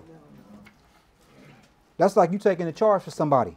That's like they run up in your house and they find a couple of keys, and then you and your cousin's there, and you take the charge for your cousin even though he's the biggest drug dealer on the planet. And you take that 20. That's what the Lord did. He took that 20. Y'all tracking with me out there? Loud and clear. He didn't have to. He could have just destroyed the whole world again and started fresh and just keep doing it. Because to him, it's nothing. Yeah. Romans 5. But praise the Lord for his mercy. The grace and the mercy when we get God's attention. And our God was entreated for us, and we went into Jerusalem with our gold and our silver and our vessels. Y'all dig? Mm-hmm. Romans 5. Give me 1 through 3 and we're going to dance. Go ahead, sir. Therefore, being justified by faith, we have peace with God through our Lord Jesus Christ. Give me 5 one more again. That's the scapegoat, but I'm not dealing with that, but I am lightweight. Go ahead, sir. Therefore, being justified by faith, we have peace with God through our Lord Jesus Christ. Come on. By whom also we have access by faith in this grace wherein we stand, and rejoice in hope of the glory of God. So we are justified by the faith, and we got access to the grace, and with the grace, we have the hope. Faith, grace, and hope. Because we don't know if we made it until we made it. Right. Y'all tracking with me out there? Go ahead, kind sir. Verse 3. Watch this, though. Go ahead, sir. And not only so, but we glory in tribulation also, knowing that tribulation worketh patience. So you got the faith, which gets you the grace, which gets you the hope to make it through the tribulations, to get some patience to endure the tribulations. Doesn't sound like a cakewalk, do it? No. Right. Skip down to verse 9. A lot of work. Go ahead, sir. Much more then. Oh, snap. Here we go. Being now justified by his blood, we shall be saved from wrath through him. We shall be saved from wrath through him. His wrath. We're going to be saved from his wrath through him. Y'all tracking with me out there? Yeah. Go ahead, kind sir. For if, when we were enemies, we were reconciled to God by the death of his son, much more, being reconciled, we shall be saved by his life. Give me verse 10 one more again. Go ahead now. For if, when we were enemies, we were reconciled to God by the death of his son. Stop. When we were enemies in our sins, we were reconciled by his death to God. Because first of all, God the Father has to draw you to Christ to be drawn to him. So it's a path, right? Faith leads to the grace, which leads to the hope. And after the hope, the tribulation, which leads to more patience to endure the tribulations, which leads to being justified by his blood and saved from his wrath. Y'all see the road? Yeah. It's paved with bumps and bruises. Go ahead, sir. Much more, being reconciled, we should be saved by his life. Come on. And not only so, but we also joy in God through our Lord Jesus Christ, by whom we have now received the atonement. Atonement is basically this. We afflict our souls to take part in his death and realize that our sins have been placed on the scapegoat. Christ was the scapegoat. Not only is he the scapegoat, but he's also the high priest, so he's also the one that will forgive our sins. So he's taking them on. He'll forgive them as long as we do what we do. Y'all tracking with me out there, right? And if we continue in, then we get gathered to the wedding supper of the Lamb, and that's tabernacles. Y'all tracking with me out there? All right, good. Let's go to Hosea. Tabernacles is here. And I ain't talking about Don Juan neither.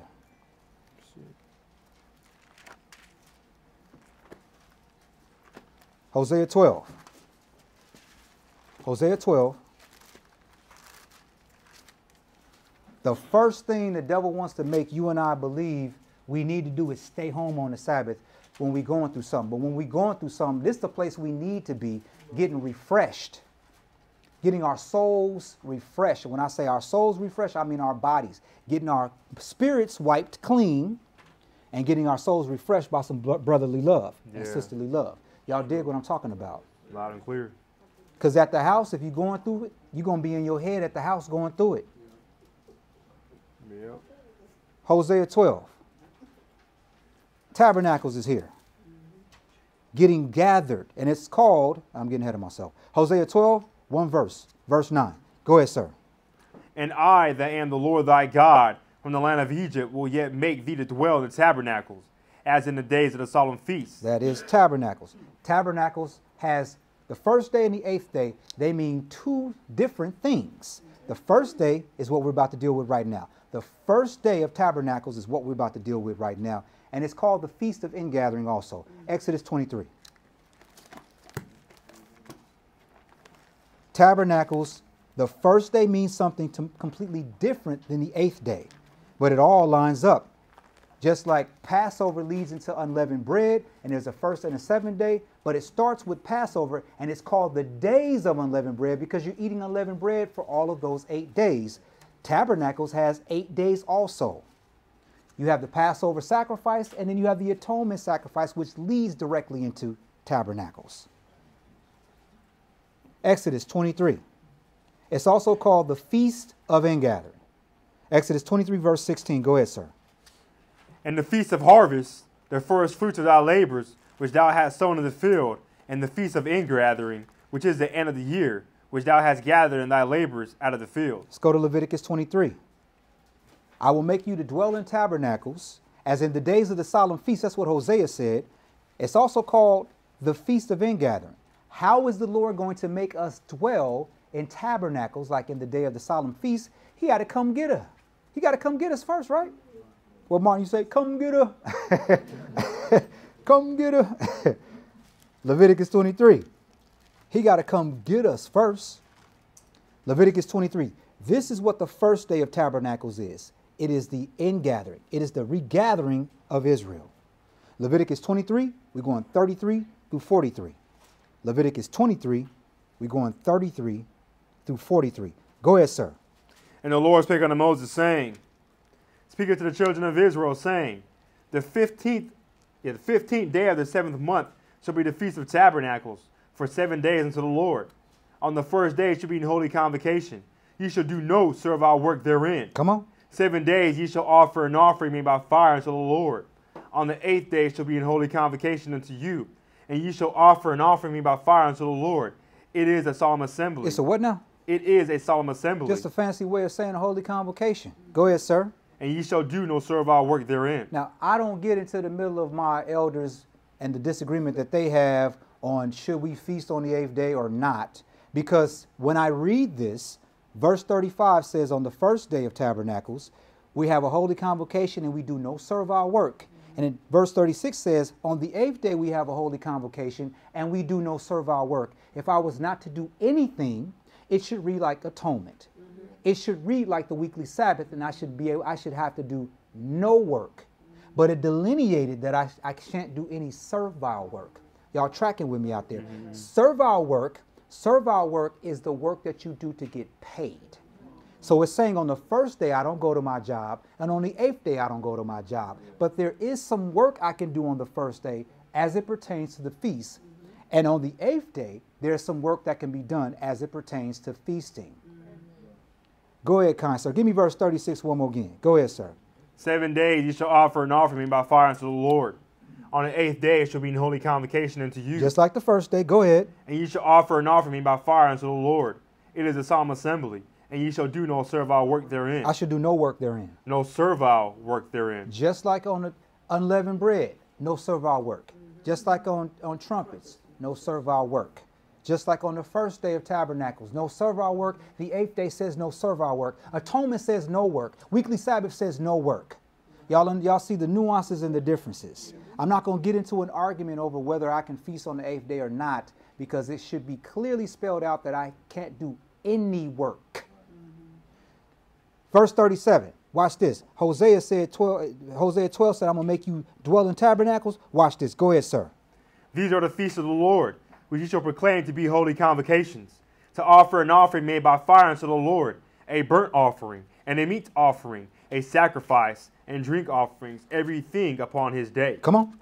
Beside the Sabbaths of the Lord, and beside your gifts, and beside all your vows, and beside all your free will offerings, which you give unto the Lord. Come on. Also in the 15th day of the 7th month, when ye have gathered in the fruit of the land, ye shall keep a feast unto the Lord 7 days. On the first day shall be a Sabbath, and on the 8th day shall be a Sabbath. Notice this is after the harvest. And in the 7th month, the harvest is the grapes. This is the grape harvest. So it's after you have harvested is when you actually, perform or keep this holy day. The symbolism of it. It's the symbolism of it that we're talking about. Verse 40. Go ahead, sir. And ye shall take you on the first day the boughs of goodly trees, branches of palm trees, and the boughs of thick trees, and willows of the brook, and ye shall rejoice before the Lord your God 7 days. How many days? 7 days. Come on. And ye shall keep it a feast unto the Lord 7 days in a year. It shall be a statute forever in your generations. Ye shall celebrate it in the 7th month. Come on. Ye shall dwell in booths 7 days. How many days? 7 days. Come on. All that are Israelites born shall dwell in booths. Come on.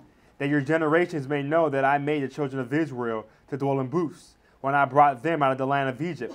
I am the Lord your God. All that are Israelites shall dwell in booths, so they can remember that I brought them out of the land of Egypt and gathered them into the Sinai at Mount Horeb. Y'all tracking with that? Y'all see this? Y'all see when we came out, we were gathered, and in the 7th month, we're going to be gathered. That's why it's called the Feast of Ingathering, right? And it's talking about dwelling in booths in the 7th month and being gathered. Now, watch this. Go back to Joel 2. Now, let's see that. Let's see verse 16. Joel 2, verse 16. We're going to break each component down as it pertains to tabernacles. It's no coincidence that verse 15 has all of the last feasts in the 7th month, and then 16 concentrates specifically on tabernacles. Watch this. All that the Israelites that are born shall dwell in booths, that your generations may know that I made the children of Israel to dwell in booths when I brought them out of the land of Egypt, or when he gathered us out of the land of Egypt. Joel 2, verse 16. And this right here, each one of these components pertains to tabernacles. Watch. Joel 2, verse 16. Go ahead, sir. Gather the people, sanctify the congregation, assemble the elders, gather the children, and those that suck the breast. Let the bridegroom go forth of his chamber, and the bride out of her closet. Give me 16 one more again, brother. Gather the people, sanctify the congregation. Stop. Y'all see how that pertains to tabernacles? Off top, gather the people. Sanctify the congregation, though. Okay? In order for you to sanctify the congregation, we all know what has to happen. Set apart. So you got to first gather everything, and then you got to separate what's pleasing. Watch this, though.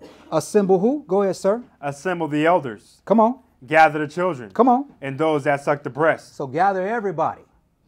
And watch this. Go ahead, sir. Let the bridegroom go forth of his chamber. Stop. Who that? Jesus. In the 7th month, he going to gather his people. And who is his people? Go ahead, kind sir. And the bride out of her closet. Who's the bride? Israel, the church. Yeah. Now give me 16 from the top. Go ahead, sir. Gather the people, sanctify the congregation, assemble the elders, gather the children, and those that suck the breast. Let the bridegroom go forth of his chamber, and the bride out of her closet. Y'all see that? Y'all see how it pertains to tabernacles? All of that is talking about Christ gathering his people, his bride. Deuteronomy 30. Let's see it again. And this right here is how you count down the tribulation. When you see this pop off.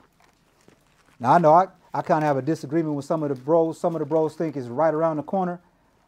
I don't know. I don't think we're preaching the right gospel. I don't think we, as a whole, Israel is preaching the right gospel. But maybe I'm in my little iron bubble and I don't see what's going on. I know Israel is preaching the curses and the blessings, but right after they finish telling the person that they Israel, and sidebar rant, Has anybody ever seen one of the brews on the corner approach an Israelite and tell them that they're a Gentile? Then why are they telling us that we Gentiles? Like, why I got to come into the truth, figure out that I'm Israel because you taught me I'm Israel, to then have this doctrine that Gentiles or Northern Kingdom Israelites that didn't know that they was Israel. Y'all tracking with me out there? I've never seen any of them approach you first and tell you a Gentile. Because shouldn't that be what they should be telling you? Do you feel me? If you don't know, according to them, the theory is if you don't keep the laws and the statutes and the judgments and you go by the ways of the heathen and the customs of the heathen and serve the gods of the heathens, then you're a Gentile, right? Yeah. Then why are they approaching a brother, say, hey, brother, you know you a Jew, right? You know you a Hebrew. Why do they do that? Why are they leading with that? And then they tell you the underhand alley-oop Harlem Globetrotters ball spin. Y'all tracking with me out there? Right? Right. Teach Dre he's a Gentile first, then teach Dre after he understands who he is that he's an Israelite. Don't teach him he's Israel first when he's a Gentile according to their weirdo doctrine. Y'all tracking with me out there? Yeah. I've never seen them in reality demonstrate that doctrine. They ain't never came up to you, Bob, and said, Bob, brother, you know you a Gentile, right? You one of the nations, right? They don't do that. They doctrine don't match their actions is the point. Stop trying to do the curly ball spin on me, Jack. Stop whistling. You understand what I'm saying? Stop the Harlem Globetrotters theme song. Y'all hear me? Deuteronomy 30. But my point with the sidebar rant is I hear them teaching the blessings and the curses, but right after that, they teaching we got next, kiss my feet, not repent for the kingdom of heaven is coming. That's the doctrine that gets the whole world to change. Not you, Israel. Chingy knew he was Israel and he fell back asleep. Kendrick knew he was Israel and fell back asleep. Right? Did not Kendrick have it in a song? I'm an Israelite. Don't call me black no more.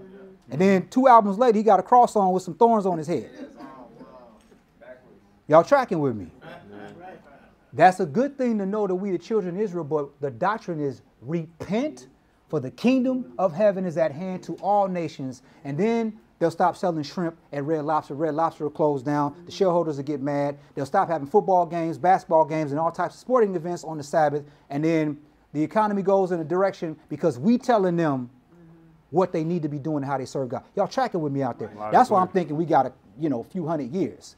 100 years, 150, 200 years, because we ain't preaching repent to all nations. We preaching all nations suck, and Israelites is Northern Kingdom Gentiles that lost their iPhone and their passport and their wallet. Right. That's what they teaching. Trash. Anyway, let me stop ranting. Woosah. Deuteronomy 30, 1 through 4. This is what starts the tribulation for us. This is what brings Jacob's trouble. This. When you start seeing this, you can literally count down to when Jacob's trouble is going to pop. Deuteronomy 30. When you look in reality, you see on the news a whole bunch of Gentiles like, we're going to stop celebrating Christmas because God doesn't like it. Jesus doesn't like it. That's when you be like, oh, snap. That's when you get nervous. Y'all tracking with me. We're not going to eat pork anymore because God doesn't like it, golly. You know, when they get mad, they throw stuff. They get the tripping, boy. Gee whiz. This is when you know. Deuteronomy 30. This when you know. Outside of my mind, I look at outside and see this happening, that's when I'm going to get nervous. Deuteronomy 30, watch this. 1 through 4. Go ahead, sir. And it shall come to pass, when all these things are come upon thee, the blessing and the curse, which I have set before thee, and thou shalt call them to mind among all the nations, whither the Lord thy God have driven thee. Stop. Okay. We got that part. Yes. We got that part. But watch this. Go ahead, sir. And shall return unto the Lord thy God, and shall obey his voice according to all that I command thee this day, thou and thy children, with all thine heart and with all thy soul. We lacking that part. Yep. We're lacking that part, and we're lacking teaching the other nations that part. Y'all tracking with me out there? Clear. In our congregation, it is a house of prayer for all people. I'm not trying to convince Lorenzo and Jaime that they're the tribe of Asher to allow them to come in and serve God. Got you. There's no frame. Yeah. It's just repent. Y'all tracking with me out there? Right. This is the part that we lacking right here. And this is the part that the world is lacking at large. But once this happens, then this is going to happen. Verse 3, go ahead, sir. That then the Lord thy God will turn thy captivity. That's the bridegroom. You see the stages and steps to tribulation. Go ahead, sir. And have compassion upon thee, and will return and gather thee from all the nations, where the Lord thy God hath scattered thee. This is tribulation, how it starts. This is the roadmap of tribulation. When we see this, we know we close. We know we close. Verse 4, go ahead, sir. If any of thine be driven out unto the outmost parts of heaven, from thence will the Lord thy God gather thee, and from thence will he bring thee. This is the Feast of Ingathering. That is how it pops off. That's what leads into tribulation. That's what leads to the 2,300 days and the sacrifice of the temple and all of that. When we start preaching the right gospel to all nations, we let them know we the true children of Israel, and also that they can be grafted in and they can serve God, our God. And that's when it gets so bad for us, because Gentiles is listening, that it gets so bad that the chokehold from the construct gets super tight. Like Willie D said, tight. That's going to happen. Go to John 3. Let's see the bridegroom go forth out of his chamber. It's got to get Willie Dynamite tight. Y'all understand what I'm talking about? It's got to get that tight for us. Somebody know what I'm talking about. We got to keep it tight. Like, dang, okay. Vision. How you know about that? You got to have. That's a pimp movie right there, boy. That'll have you tripping. John 3. Let's see the bridegroom go forth out of his chamber. John 3, 27 through 31. Go ahead, kind sir. John answered and said, a man can receive nothing except to be given him from heaven. You mean all the bad luck I'm having right now is given to me from heaven? Mm-hmm. Yep. Ow. Yep. God only does good. Ow. 28. Go ahead, sir. Ye yourselves bear me witness that I said, I am not the Christ, but that I am sent before him. Now the thesis is he's talking about the Christ. Watch what he says now. Go ahead, sir. He that hath the bride is the bridegroom, but the friend of the bridegroom, which standeth and heareth him, rejoiceth greatly because of the bridegroom's voice. This my joy therefore is fulfilled. Christ said, my sheep do what? Listen to me. Hear my voice. And he just said, look, I'm not Christ, but I'm the one that comes after. Then he goes into this whole bridegroom analogy, and he's talking about the people rejoicing because they have the bridegroom and they hear his voice. Y'all tracking with me out there? Yep. And he's talking about Christ. This is how we know that Christ is the bridegroom. Verse 30. Go ahead, kind sir. He must increase, but I must decrease. Which is one of your lines in one of your raps, by the way. Give me that one more again. Go ahead, sir. He must increase, but I must decrease. That part. Give me verse 31. Go ahead, sir. He that cometh from above is above all. He that is of the earth is earthly, and speaketh of the earth. He that cometh from heaven is above all. Well, let's see the bridegroom come from heaven then. Revelation 19. Let's see the bridegroom come out of his chamber to get the bride out of her closet. Because remember, the bride is in the closet. And we ain't going to talk about why the bride is in the closet now. I think we know why she's in the closet. Right. Yeah. The bride was in the closet because she was acting a fool. Revelation 19. He that cometh from above is above all. He that ascendeth far above all heavens to the third heaven is who he's talking about, which is the bridegroom. Why you men stand gazing up? The same way you saw him leave is the same way you'll see him come. Well, let's see the bridegroom come and gather his people for the feast of ingathering, so they can dwell in the tabernacle of God. Revelation 19. Let's go 11 through 13, and we're going to dance, and I got you, my brother. Revelation 19, 11 through 13. Go ahead, kind sir. And I saw heaven opened, and behold, a white horse, and he that sat upon him was called Faithful and True, and in righteousness he doth judge and make war. In righteousness, he killed people. Let's know that. Let's notice it's righteous murder. Oh, that baby that died, righteous death. We don't know why. Right. Our cousin that died, our mama, big mom. Look, our thoughts are not his thought. Our afflictions that we have, righteous. It could be to prevent us from having something, us turning right what we doing good. We don't know, but in righteousness he doth judge and make war, and everything we have comes from heaven. Y'all tracking with me out there. What we bound on the earth is what? And what is bound in heaven is what? And when we come to agree, we bind things in heaven. And we're seeking God in real time, because in real time, he's sitting on the right hand of the Father in real time now. We're not talking about our God like our God is not in real time existing in a place that is not bound by time. Y'all tracking with me out there? Y'all really tracking with me out there? Yep. Revelation 19, in righteousness he doth judge and make war, verse 12. Go ahead, sir. His eyes rise a flame of fire, and on his head were many crowns. One crown. Many crowns. Come on. And he had a name written that no man knew but he himself. Well, that says Yeshua, right? Had a name written that no man knew but he himself. Why are we arguing over names? Why we doing that? That's a good one there. What's the point? I'm confused. See, brother, if you don't call the name Yahuwah or Yeshua or Yehoshua or Ahiah or Yurewave, and they're all arguing with each other while I'm standing there going, okay, which one do I call them by? But here, we know who we're talking about, right? But he got a name that don't nobody know. So how we know who we're talking about if he got a name that don't nobody know? Y'all tracking with me out there? Yeah. Human beings, man, we just argue over the most ridiculous things on the planet. Stuff. Brother, you got to have your fringes on. Okay, well, cool. All right, you want to wear them? Cool. If I ain't wearing them, don't trip on me. Brother, you can't call them by Jesus. Okay, well, it's in the Bible. Well, I can read it at Malachi chapter 1, 6, and 11. From the rising of the sun to the setting of the same, right? But again, that's in the future, and that's when he comes back, and that's when we all know the name right here that we don't know right now, when we all got a pure language. Till then, why are we arguing over that? Look, I never see no Negro arguing over their fruits and how many homeless people they fed. That's true. You ever see that? No, never. You ever seen the video of some Negroes arguing about, man, I fed 100 homeless people. I fed 200 homeless people this week. Why? They should be arguing over that. Yeah, something that actually matters. Yeah. Not a name. That is irrelevant. Did Abraham know him by the same name Moses knew him by? Mm-mm. Why are we arguing over names?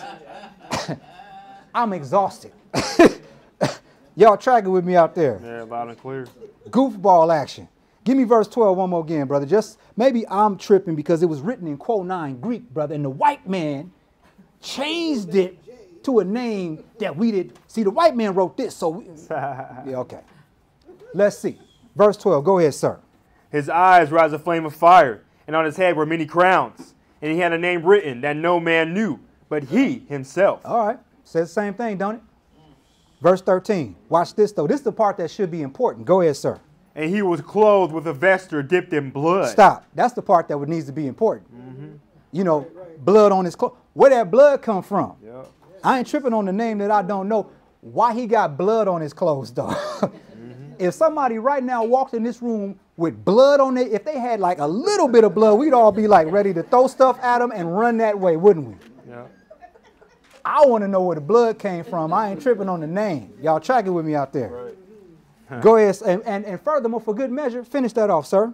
And his name is called the Word of God. All right, well, I know who that is now. He got a name written that don't nobody knew. He walking in with blood on his clothes, and his name is the Word of God. Check. Yes, a boss. I'm not arguing over no names. It's my point. Right. Skip up to verse 6. Watch this. Go ahead, sir. And I heard as they were the voice of a great multitude, and as the voice of many waters, and as the voice of mighty thundering, saying, Hallelujah, for the Lord God omnipotent reigneth. Wait, hold up. We talking about Jesus Christ? Yeah, this is Jesus Christ. In Revelation, he says, I am God Almighty. I was and am. Now, we know the Father never died. So how was the Father was and is and art? Right. Right. Y'all want to see that verse? Ask me in Q&A. Yes, reigneth forever. God is a species, man. But that's the 8th day. I'm getting ahead of myself. Verse 7, go ahead, sir. Let us be glad and rejoice and give honor to him, for the marriage of the Lamb is come, and his wife hath made herself ready. We just read about the bridegroom. The bridegroom got blood on his clothes. I don't think y'all understand that. Right. The bridegroom showed up soaked in blood. That's a problem. Y'all tracking with me? Yep. Have y'all ever seen that at a wedding? No. Where the husband show up soaked in blood? Dipped in blood. Right, like a mafia movie. Joe Pesci show up, right? Right? Didn't that make sense? But if y'all was at your cousin's wedding, he showed up soaked in blood, I guarantee you the wedding would be off. Finito. Mussolini, okay? Dipped in sauce. You feel me? He'd be like, hey, Dre, look, bro. You all right, man? Yeah, man, let's get this wedding popping. Woo! Right? Like, game time, baby. Everyone, we're going to go ahead and put a pin on this wedding real quick. Right, put him in this list. At the least, we're going to have to pull him out to the back room and have a conversation. Bro, why you got that blood on your shirt? Y'all don't understand. God is a black man, and he's mad. Right. And he kills people justly. They'll never tell you that. That's a great mystery. Go ahead, brother. Give me verse 7 one more again, please. Verse 7, go ahead. Let us be glad and rejoice and give honor to him, for the marriage of the Lamb is come, and his wife hath made herself ready. Come on. And to her was granted that she should be arrayed in fine linen, clean and white, for the fine linen is the righteousness of saints. Remember in Exodus, wash your clothes.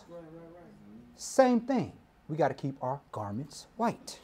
Verse Nina. Go ahead, sir. And he saith unto me, right, blessed are they which are called unto the marriage supper of the Lamb. And he saith unto me, these are the true sayings of God. Verse tension. Go ahead, sir. And I fell at his feet to worship him.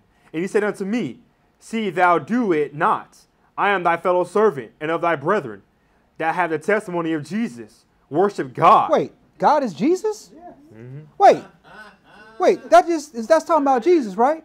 So wait, worship God, he's talking about Jesus. Take a Muslim right here. See, I like how Muslims do it. Well, brother, you must show me him saying it out of his own mouth. Well, I could do that too. What did Pilate say? What did Pilate say to Jesus, right? He asked him a question. He said, who do the Jews say I am? And he was like, he didn't say nothing. They said the Son of God. And what did he say? Thou sayest. He confirmed that he was the Son of God out of his own mouth. Y'all tracking with me out there. Who do they say I am? Well, they say you the Son of God. You said it. He didn't say he was wrong. Right? He didn't deny it. He didn't deny it. He confirmed it out of his own mouth. Take a Muslim there and show him that. Watch what they do. Ooh, that's good, brother. Ask me how I know. Pow. Well, what does that mean? Did he confirm it? Yeah. Okay, now let me take you to Revelation and show you this too. But the point is, it just said, worship God omnipotent, almighty. I am the almighty that was and art and shall be. Jesus Christ is the almighty also. They share the title. Ancient of Days, they share the titles. Y'all tracking with me out there? Yeah, loud and clear. Finish that off, brother. All right, for the testimony of Jesus is a spirit of prophet. Now let's go to Isaiah 62. I finished it off. All right. I got powder all on my nose right now. Some of y'all got some disco balls going right now. Y'all sitting at the table.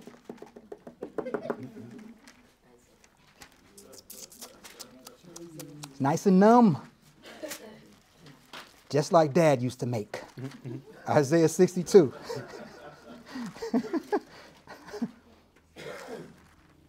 It's funny, one of my coworkers, he used to be a drug addict, and we was working together this week, and he was telling me how, because I've never done cocaine in my life, even though I joke about it, but he was telling me how, because he used to do it, he used to, be a drug addict, and he told me, he said, white boy, he's like, dude, I've done it all the time. I smoked it, I snorted it. He said, I even shot it up, and bro, let me tell you. And I was like, well, what's the draw? Like, why do people do cocaine? And I didn't know. He was like, because it numbs you. And I was like, numbs you? What do you mean? He's like, you literally can take some cocaine, put it on your hand, and if it sinks in your skin, wherever that coke touched and sunk in, will numb it. I was like, why would somebody do that? And he's like, it makes you feel like Scarface, like you feel invincible. Dang. You don't feel fear, ultimately. Okay. Coke makes you not feel fear. That's why I liken it to these pages, because these pages make me have no fear. Y'all understand what I'm talking about? Yeah. That's why I say that. Isaiah 62. You feel me? Say hello to my hello. You know what I'm saying? I don't feel fear. Isaiah 62. I know that as long as I do what God says, I will not face fire. Isaiah 62. I ain't saying I don't get scared. I'm not saying I don't go through things, but I'm saying on average, this is it. That's what it is. You dig what I'm talking about?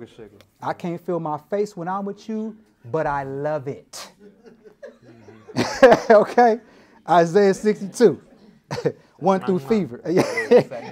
You know what I'm talking about? You got that good itch in the back of your throat now. Isaiah 62. 1 through fever. Watch this. Go ahead, kind sir. For Zion's sake will I not hold my peace, and for Jerusalem's sake I will not rest, until the righteousness thereof go forth as brightness, and the salvation thereof as a lamp that burneth. Y'all ain't hearing that. Go ahead, sir. And the Gentiles shall see thy righteousness, and all kings thy glory, and thou shalt be called by a new name. Wait, hold up. Wait a minute. Who's the Lord talking to? Israel. Then why did he say the Gentiles are going to see your righteousness if the northern kingdoms was Gentiles? Read that again. Give me verse 2 again. I'm confused. Go ahead, sir. And the Gentiles shall see thy righteousness. So wait a minute. He's talking to Israel, and he said the Gentiles are going to see your righteousness. So how is Israel Gentiles if he's saying the Gentiles are going to see your righteousness? I don't understand what's going on. Furthermore, go ahead, sir. And all kings thy glory, and thou shalt be called by a new name, which the mouth of the Lord shall name. Wait a minute. So he's talking to Israel. He says the Gentiles are going to see your glory. So that confirms that Israel ain't Gentiles. And then he says, I'm going to give you a new name anyway. Oh, interesting. Verse 3. Go ahead, sir. Thou shalt also be a crown of glory in the hand of the Lord, and a royal diadem in the hand of thy God. Come on. Thou shalt no more be termed forsaken, neither shall thy land any more be termed desolate. Come on. But thou shalt be called Hespah, yes, and thy land Beulah. And for the Lord delighteth in thee, and thy land shall be married. Thy land shall be what? Married. The marriage supper of the Lamb. The bridegroom goes forth to get the bride out of her closet. You will no longer be termed desolate. You will no longer be forsaken. Your land will be married. You will be called Hephzibah. And Hephzibah basically is a fanciful name for Palestine. And Beulah basically means mastered. It means to be married. Not forsaken anymore.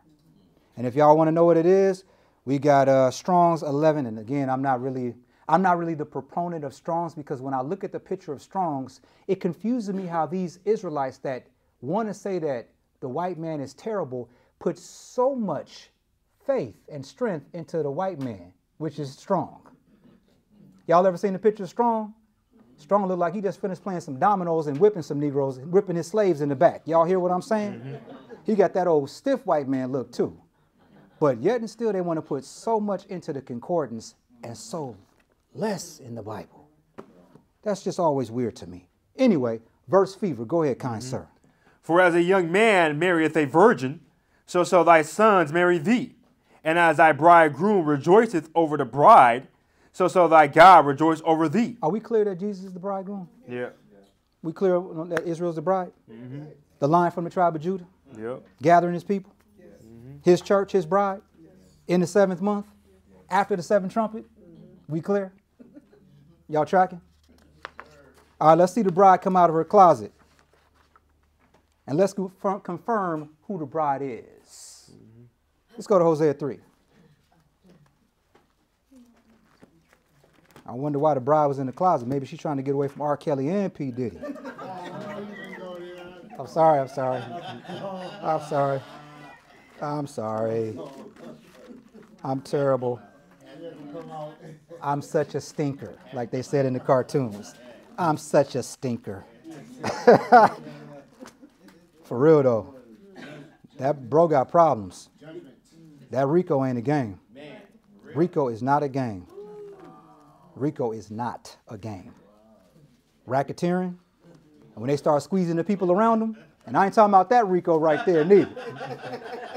I ain't talking about you, man. Even though you're not a game either when it comes to these scripts, bro. But you know what I'm talking about. That charge. Hosea 3. Let's see who the bride is. Hosea 3, 1 through fever.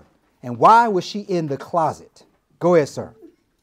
Then said the Lord God, then said the Lord unto me, go yet, love a woman beloved of her friend, yet an adulteress, according to the love of the Lord towards the children of Israel, who look to other gods and love flagons of wine. Matter of fact, let me hit you with this. Back up, go to Hosea 1 and give me verse 2. Hosea 1, verse 2. Watch this with a silent W. Watch this. Hosea 1, verse 2. Go ahead, sir. The beginning of the word of the Lord by Hosea. And the Lord said to Hosea. Who said this to Hosea now? The Lord. Okay, go ahead. Go, take unto thee a wife of whoredoms and children of whoredoms. For the land hath committed great whoredom, departing from the Lord. Now I want us to stop for a second, and I want us to ponder what the Lord just told one of his holy prophets. Can anyone tell me what he just told one of his holy prophets to go marry do? a hoe?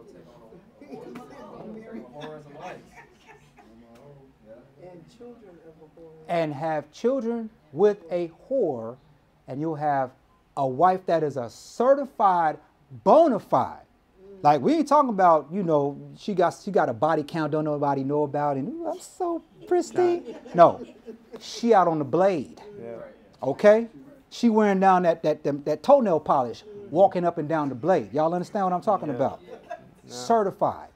So that's ill that the man of God, everybody knows the man of God, and all of a sudden the man of God pops up with this. Verse 3. Go ahead, sir. So he went and took Gomer, the daughter of Debilim. Stop. Now, hey man, you heard about Hosea, man? He got Gomer. Now, if I'm gonna go by what her name sound like.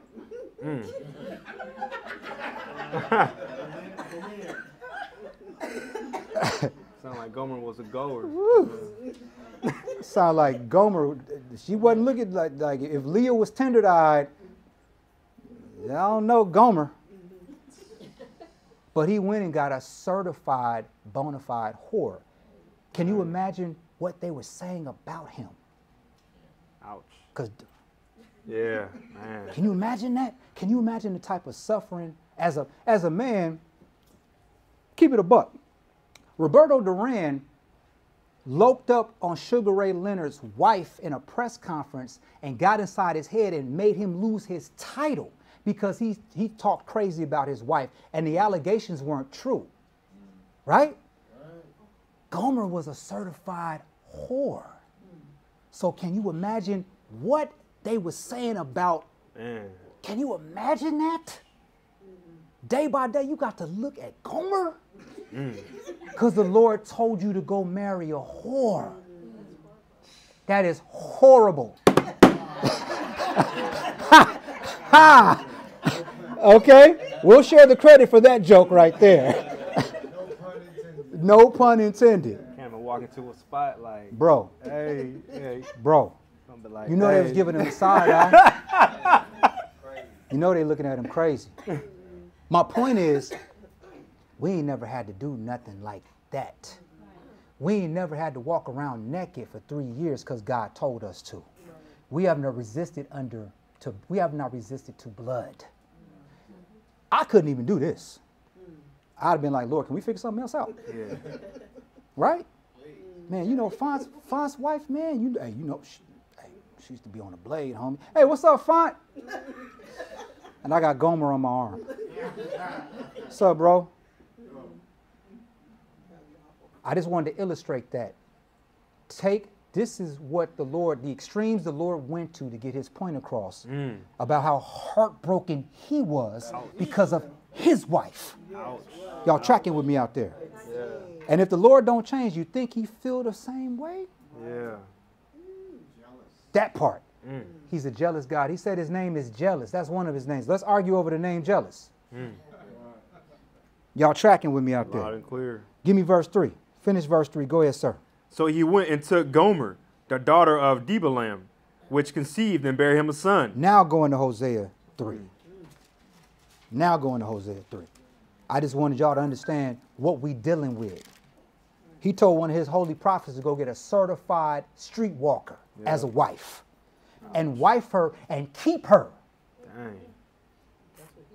Woo! That's what he's doing. Ooh-wee. That's what he's doing. That's what he's going to do. He's going to re-wife us. That's why we was in the closet, though. But she can't be on the blade, though. Can't be out there with other guys, though. That's what I'm saying. Thank you. Thank you, Auntie. Hosea Trey, give me 1 through Fever. Go ahead, sir. And then said the Lord unto me, go yet, love a woman beloved of her friend, yet an adulteress, according to the love of the Lord toward the children of Israel, who look to other gods and love flagons of wine. Wait, we like to get drunk and turn up all the time. Yep. That'd be half of our problems, want you to turn up. How about we turn down?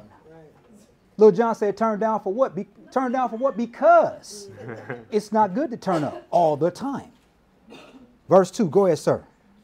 So I bought her. So you did what now? So I bought her Come on. to me for 15 pieces of silver and for an homer of barley and an half homer of barley. So he gets 15 pieces of silver and 2 omers to go get Gomer.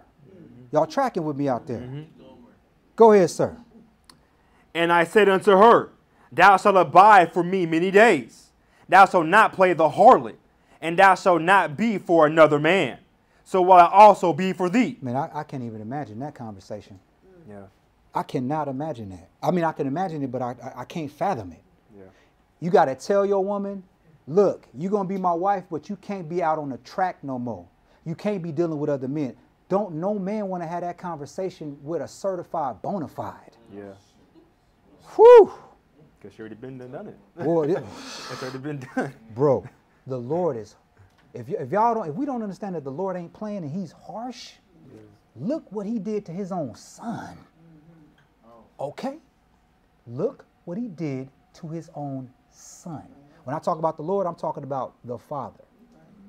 Look what he did to his only beloved son. Hamburger meat. So Hosea got off easy. Even though this is crazy, Hosea got off easy. Our afflictions that we have in our life, we're getting off easy. That's true. We're getting off easy. Y'all tracking? Yeah. Verse 4. Go ahead, sir. For the children of Israel shall abide many days without a king, and without a prince, and without a sacrifice, and without an image, and without an ephod, and without tephirim. That's why we's in the closet. Go ahead, sir. Afterwards shall the children of Israel return and seek the Lord their God and David their king, and shall fear the Lord and his goodness in the latter days. Wait, David's going to be their king? Like David, King David? The dude that sinned with Bathsheba? Because there is forgiveness, ain't it? And that's the point of mentioning David. Forgiveness. Let's go to Isaiah 11. That's who the bride is. The children of Israel who like to get drunk and turn up. And turn down for what? Yeah, that may be cool when you 18, 20, 21, 25, but around 30, 35, you want to turn down for what? Because I'm tired? Because I got to go to work in the morning? Because my kidneys is hurting? My knees, yeah, I know about that. Because my knees hurt? Turn down for what? Because I want salvation. Isaiah 11. Here is the bride. Isaiah 11. And this is only the first day of Tabernacles. This is only the meaning for the first day of Tabernacles. Isaiah 11, 10 through 16. Go ahead, sir. And in that day there shall be a root of Jesse, which shall stand for an ensign of the people. To it shall the Gentiles seek, and his rest shall be glorious. Come on. And it shall come to pass in that day that the Lord shall set his hand again the second time. The third time. The second time. Come on. To recover the remnant of his people, which shall be left from Assyria. From Egypt? And from Egypt. Come on. And from Pathros. That said Czechoslovakia. No, from Pathros. The Germany? Pathros. Huh. Come on. And from Cush. Come on. And from Elam. And from Shinar. And from Hamath. From Poland. And from Hamath. From Russia? Hamath. Come on. And from the islands of the sea. Oh, there we go. That said the Ukraine. Islands of the sea. Right. Black people. First. That's what the northern kingdom is. Because they went out by the hands of the Assyrians. Verse 12. Go ahead, sir. And he shall set up an ensign for the nations, and shall assemble the outcasts of Israel. Wait, he's setting up a sign for the nations to come to? Ah. So now we get to the stranger. He sets up a sign for the nations to come to. Go ahead, sir. And gather together the dispersed of Judah from the four corners of the earth. Notice he talked about Assyria, that's the northern kingdom. Then he made specifically to talk about Judah, scattered into the four corners. Verse 13, go ahead, sir. The envy also of Ephraim shall depart. That's the northern kingdom. Go ahead. And the adversaries of Judah shall be cut off. Come on. Ephraim shall not envy Judah, and Judah shall not vex Ephraim. One united kingdom. Go ahead, sir. But they shall fly upon the shoulders of the Philistines towards the west. They shall spoil them of the east together. Come on. They shall lay their hand upon Edom and Moab, and the children of Ammon shall obey them. With our God, we're going to turn the fight. What did it say? How many going to come up against us? And they're going to flee 7 ways? Yeah. Go ahead, sir. 15. And the Lord shall utterly destroy the tongue of the Egyptian sea. And with his mighty wind shall he shake his hand over the river, and shall smite it in the 7 streams, and make men go over dry shod. Just like he brought us into the land before, we're going to go across dry shod. Just like we came out of Egypt, across that, we went into the land across the river Jordan, and we're going to go back into the land across a body of water. Same thing 3 times. Same thing thrice. Go ahead, sir. And there shall be an highway for the remnant of his people, which shall be left from Assyria, like as it was to Israel, in the day that he came up out of the land of Egypt. Again, the bride coming out, Jeremiah 3. All the women that get married, they're so nervous and frustrated and everything leading up to the wedding, but then in the wedding, they're a ball of emotions and happiness, and then after the wedding, they mad at their husband. Right back to being mad at your husband, right? But the point is, the wedding is a glorious thing. It's a wonderful thing, filled with all these emotions associated with it. This is the bride coming out of the closet to her husband. Jeremiah 3, 1 through 14, we're going to dance, and I got you, bro. Go ahead. They say, if a man put away his wife, and she go from him, and become another man's, shall he return to her again? You know that's against the law. Go ahead. Shall not that land be greatly polluted? But thou hast played the harlot with many lovers, yet return again to me, saith the Lord. That's the grace and mercy. Yeah.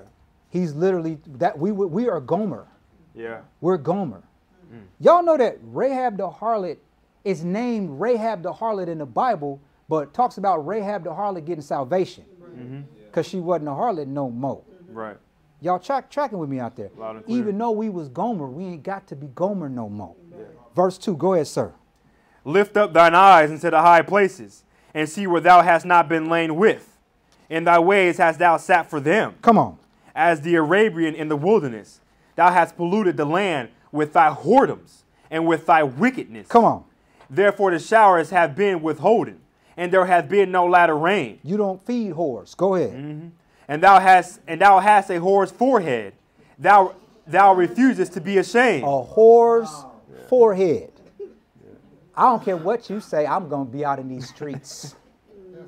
That's a whore's forehead. Verse 4, watch this. Wilt thou not from this time cry unto me, my father? Thou art the God of my youth. If you got a whore's forehead, you won't. You in them streets. Yep, in too deep. You in them streets in too deep with them gangsters. Yep. Go ahead, sir. Will he reserve his anger forever? Will he keep it to the end? He will not. Go ahead, sir. Behold, thou hast spoken and done evil things as thou couldest. The Lord said also unto me in the days of Josiah the king, Hast thou seen that which backsliding Israel hath done? Come on. She has gone up she has gone up upon every high mountain and under every green tree, and there hath played the harlot. That's why we were in the closet. Yeah. My question is, are we still being spiritual whores? Mm-hmm. Are we still doing things as a whole? Yes, but I'm saying in our individual lives, are we still vexing God? Yeah. We are still vexing God in some of the things that we do.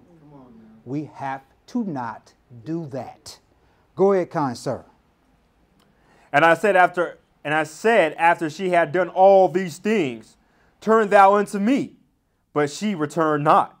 And her treacherous sister Judah saw it. Come on. And I saw, when for all the causes whereby backsliding Israel committed adultery, I have put her away and given her a bill of divorce.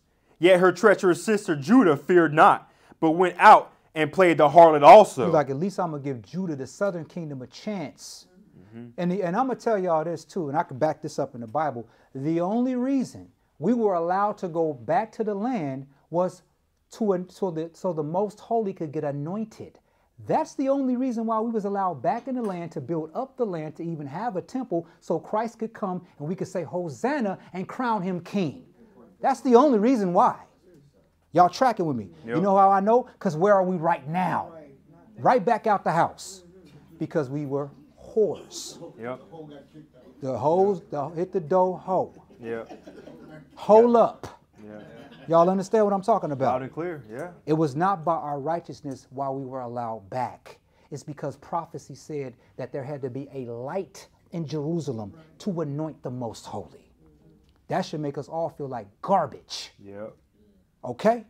Let's not get up on our high horse is my point. True. Go ahead, kind sir. Verse Nina, go ahead. And it came to pass, through the lightness of her whoredom, that she defiled the land, and committed adultery with stones and with stocks. Come on. And yet for all this, her treacherous sister Judah hath not turned unto me with her whole heart, but feignedly, saith the Lord. Are we feignedly serving God right now? Are we serving God with our whole heart, or we still got some little stuff just kind of tucked away that we got popping that we just, because the Lord sees. Playing games. We can't be feigned with it. We got to be 100 with it. True. And if we fall down, we get up. Yep. Y'all tracking with me out there? Loud and clear. Verse 11. Go ahead, sir. And the Lord said unto me, that backsliding Israel have justified herself more than treacherous Judah. Come on. Go and proclaim these words towards the north, and say, return thou backsliding Israel, saith the Lord, and I will not cause mine anger to fall upon you, for I am merciful, saith the Lord, and will not keep anger forever. What we got to do, though? Verse 13. Only acknowledge thine iniquity. Stop. That's it. Yep. That's all we got to do. Not have a whore's forehead. Mm-hmm. Go ahead, sir. That thou hast transgressed against the Lord thy God, and hast scattered thy ways to the strangers under every green tree, and ye have not obeyed my voice, saith the Lord. Sound like the Lord don't like green trees. What's up with Christmas? Verse 14.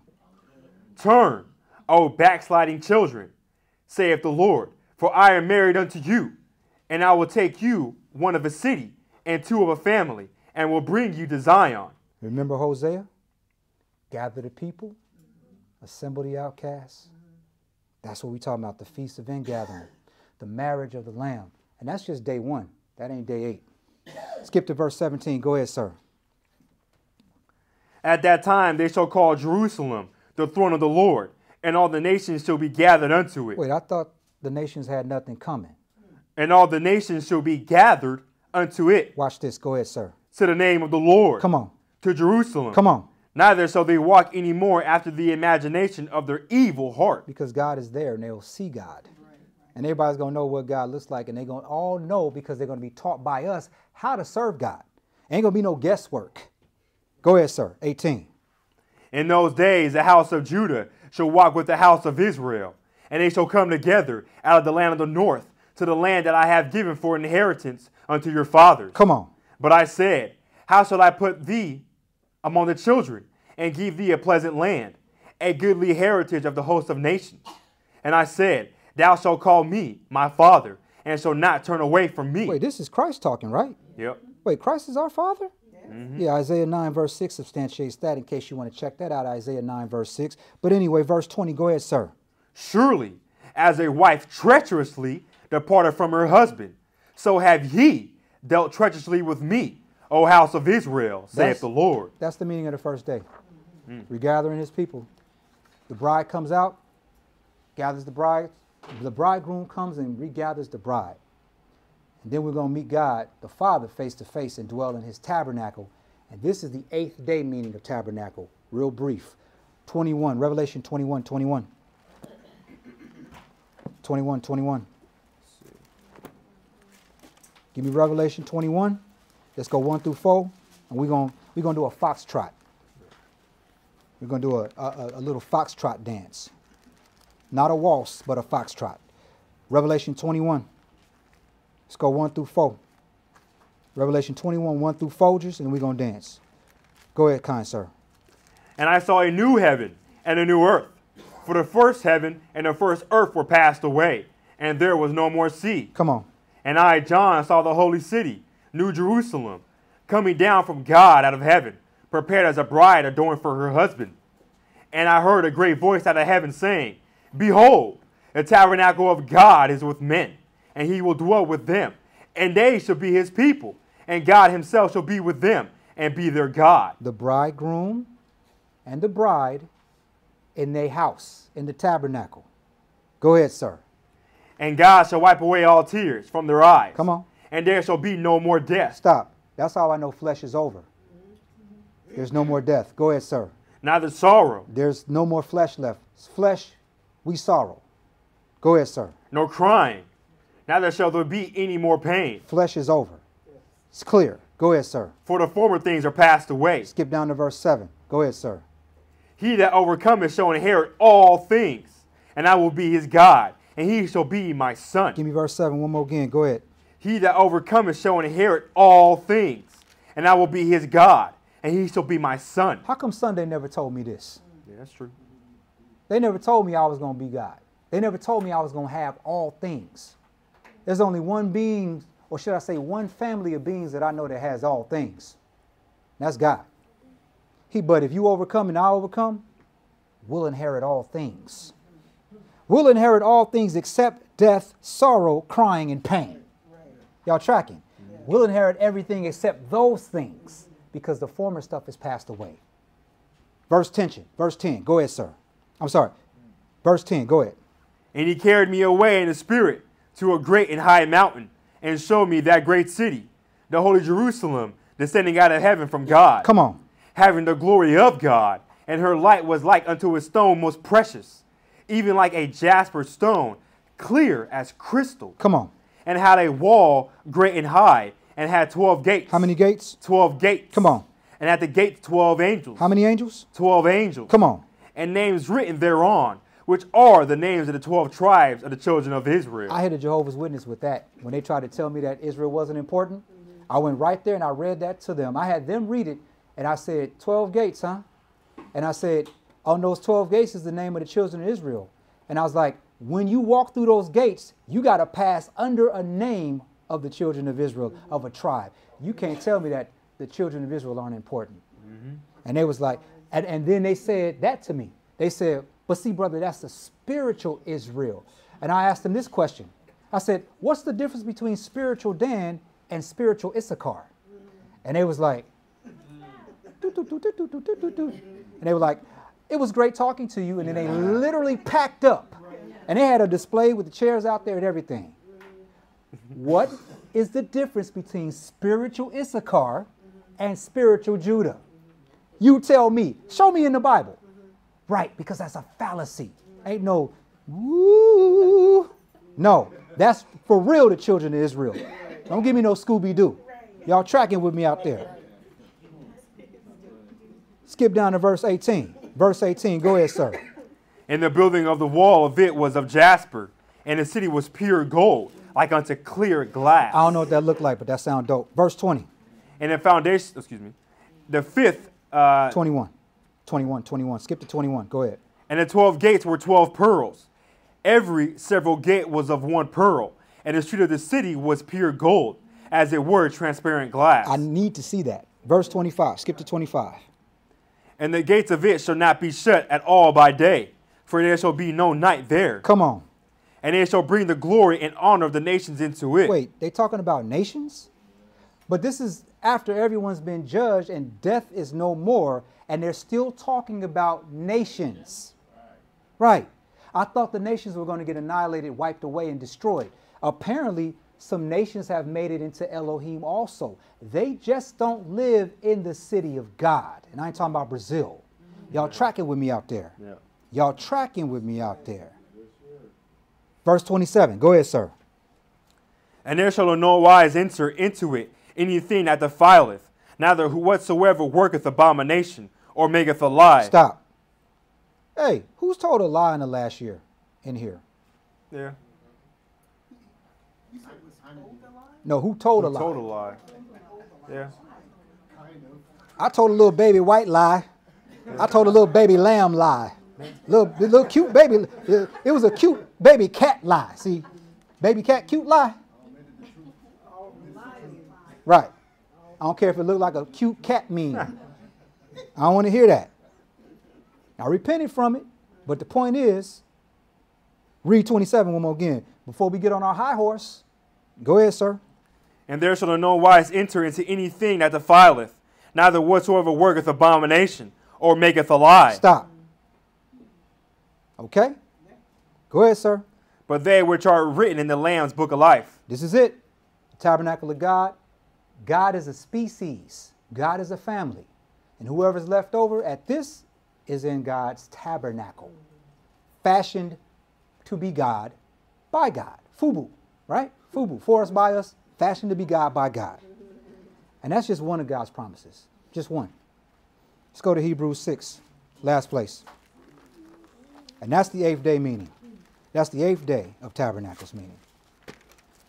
All in a couple of verses.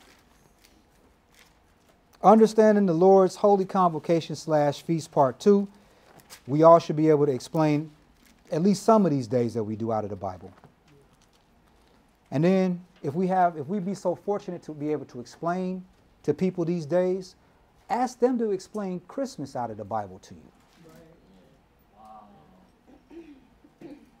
If they can. See, brother, but they'll tell you, well, we actually know that Christmas is pagan, but, you know, we still do it. It's for the kids. Yeah, that's the excuses for the kids. That never worked, though. Like that excuse is for the kids. And I've never heard nobody at a murder trial, the lawyer stands up and says, Your Honor, my client mowed down 15 people, but it was for the kids. Right? Right. That don't work in real life is my point. Exactly. It don't work. That's an excuse. Yep. Hebrews 6. It's for the kids. Your Honor, Bishop Magic Don Juan pimped a whole lot of women, but it was for the kids. Yeah. Right. It was to show the kids a good time. Okay. Guilty. Right? Pay your fine. Hebrews 6. I wish I could use it was for the kids. I wish I could walk in the bank. My account is overdrawn, but I would like for you to put $100,000 up in my bank account. It's for the kids. I think I'm gonna try that this week. See what they say. Security? Go get this tall Negro with this sweater, please. Hebrews 6. The only way we make it to the Father's tabernacle is to be fashioned by God. Faith and mercy and truth. Hebrews 6, 11 through 12. Go ahead, sir. And we desire that every one of you do show the same diligence to the full assurance of hope unto the end. Come on. That ye be not slothful, but followers of them who through faith and patience inherit the promises. In conclusion, read the Bible more than just during the Sabbath. Read it throughout the week, right? Pray for knowledge, wisdom, and understanding. And don't tell no lies at least 6 days out of this coming week, okay? And I hope y'all got some understanding in the name of Jesus.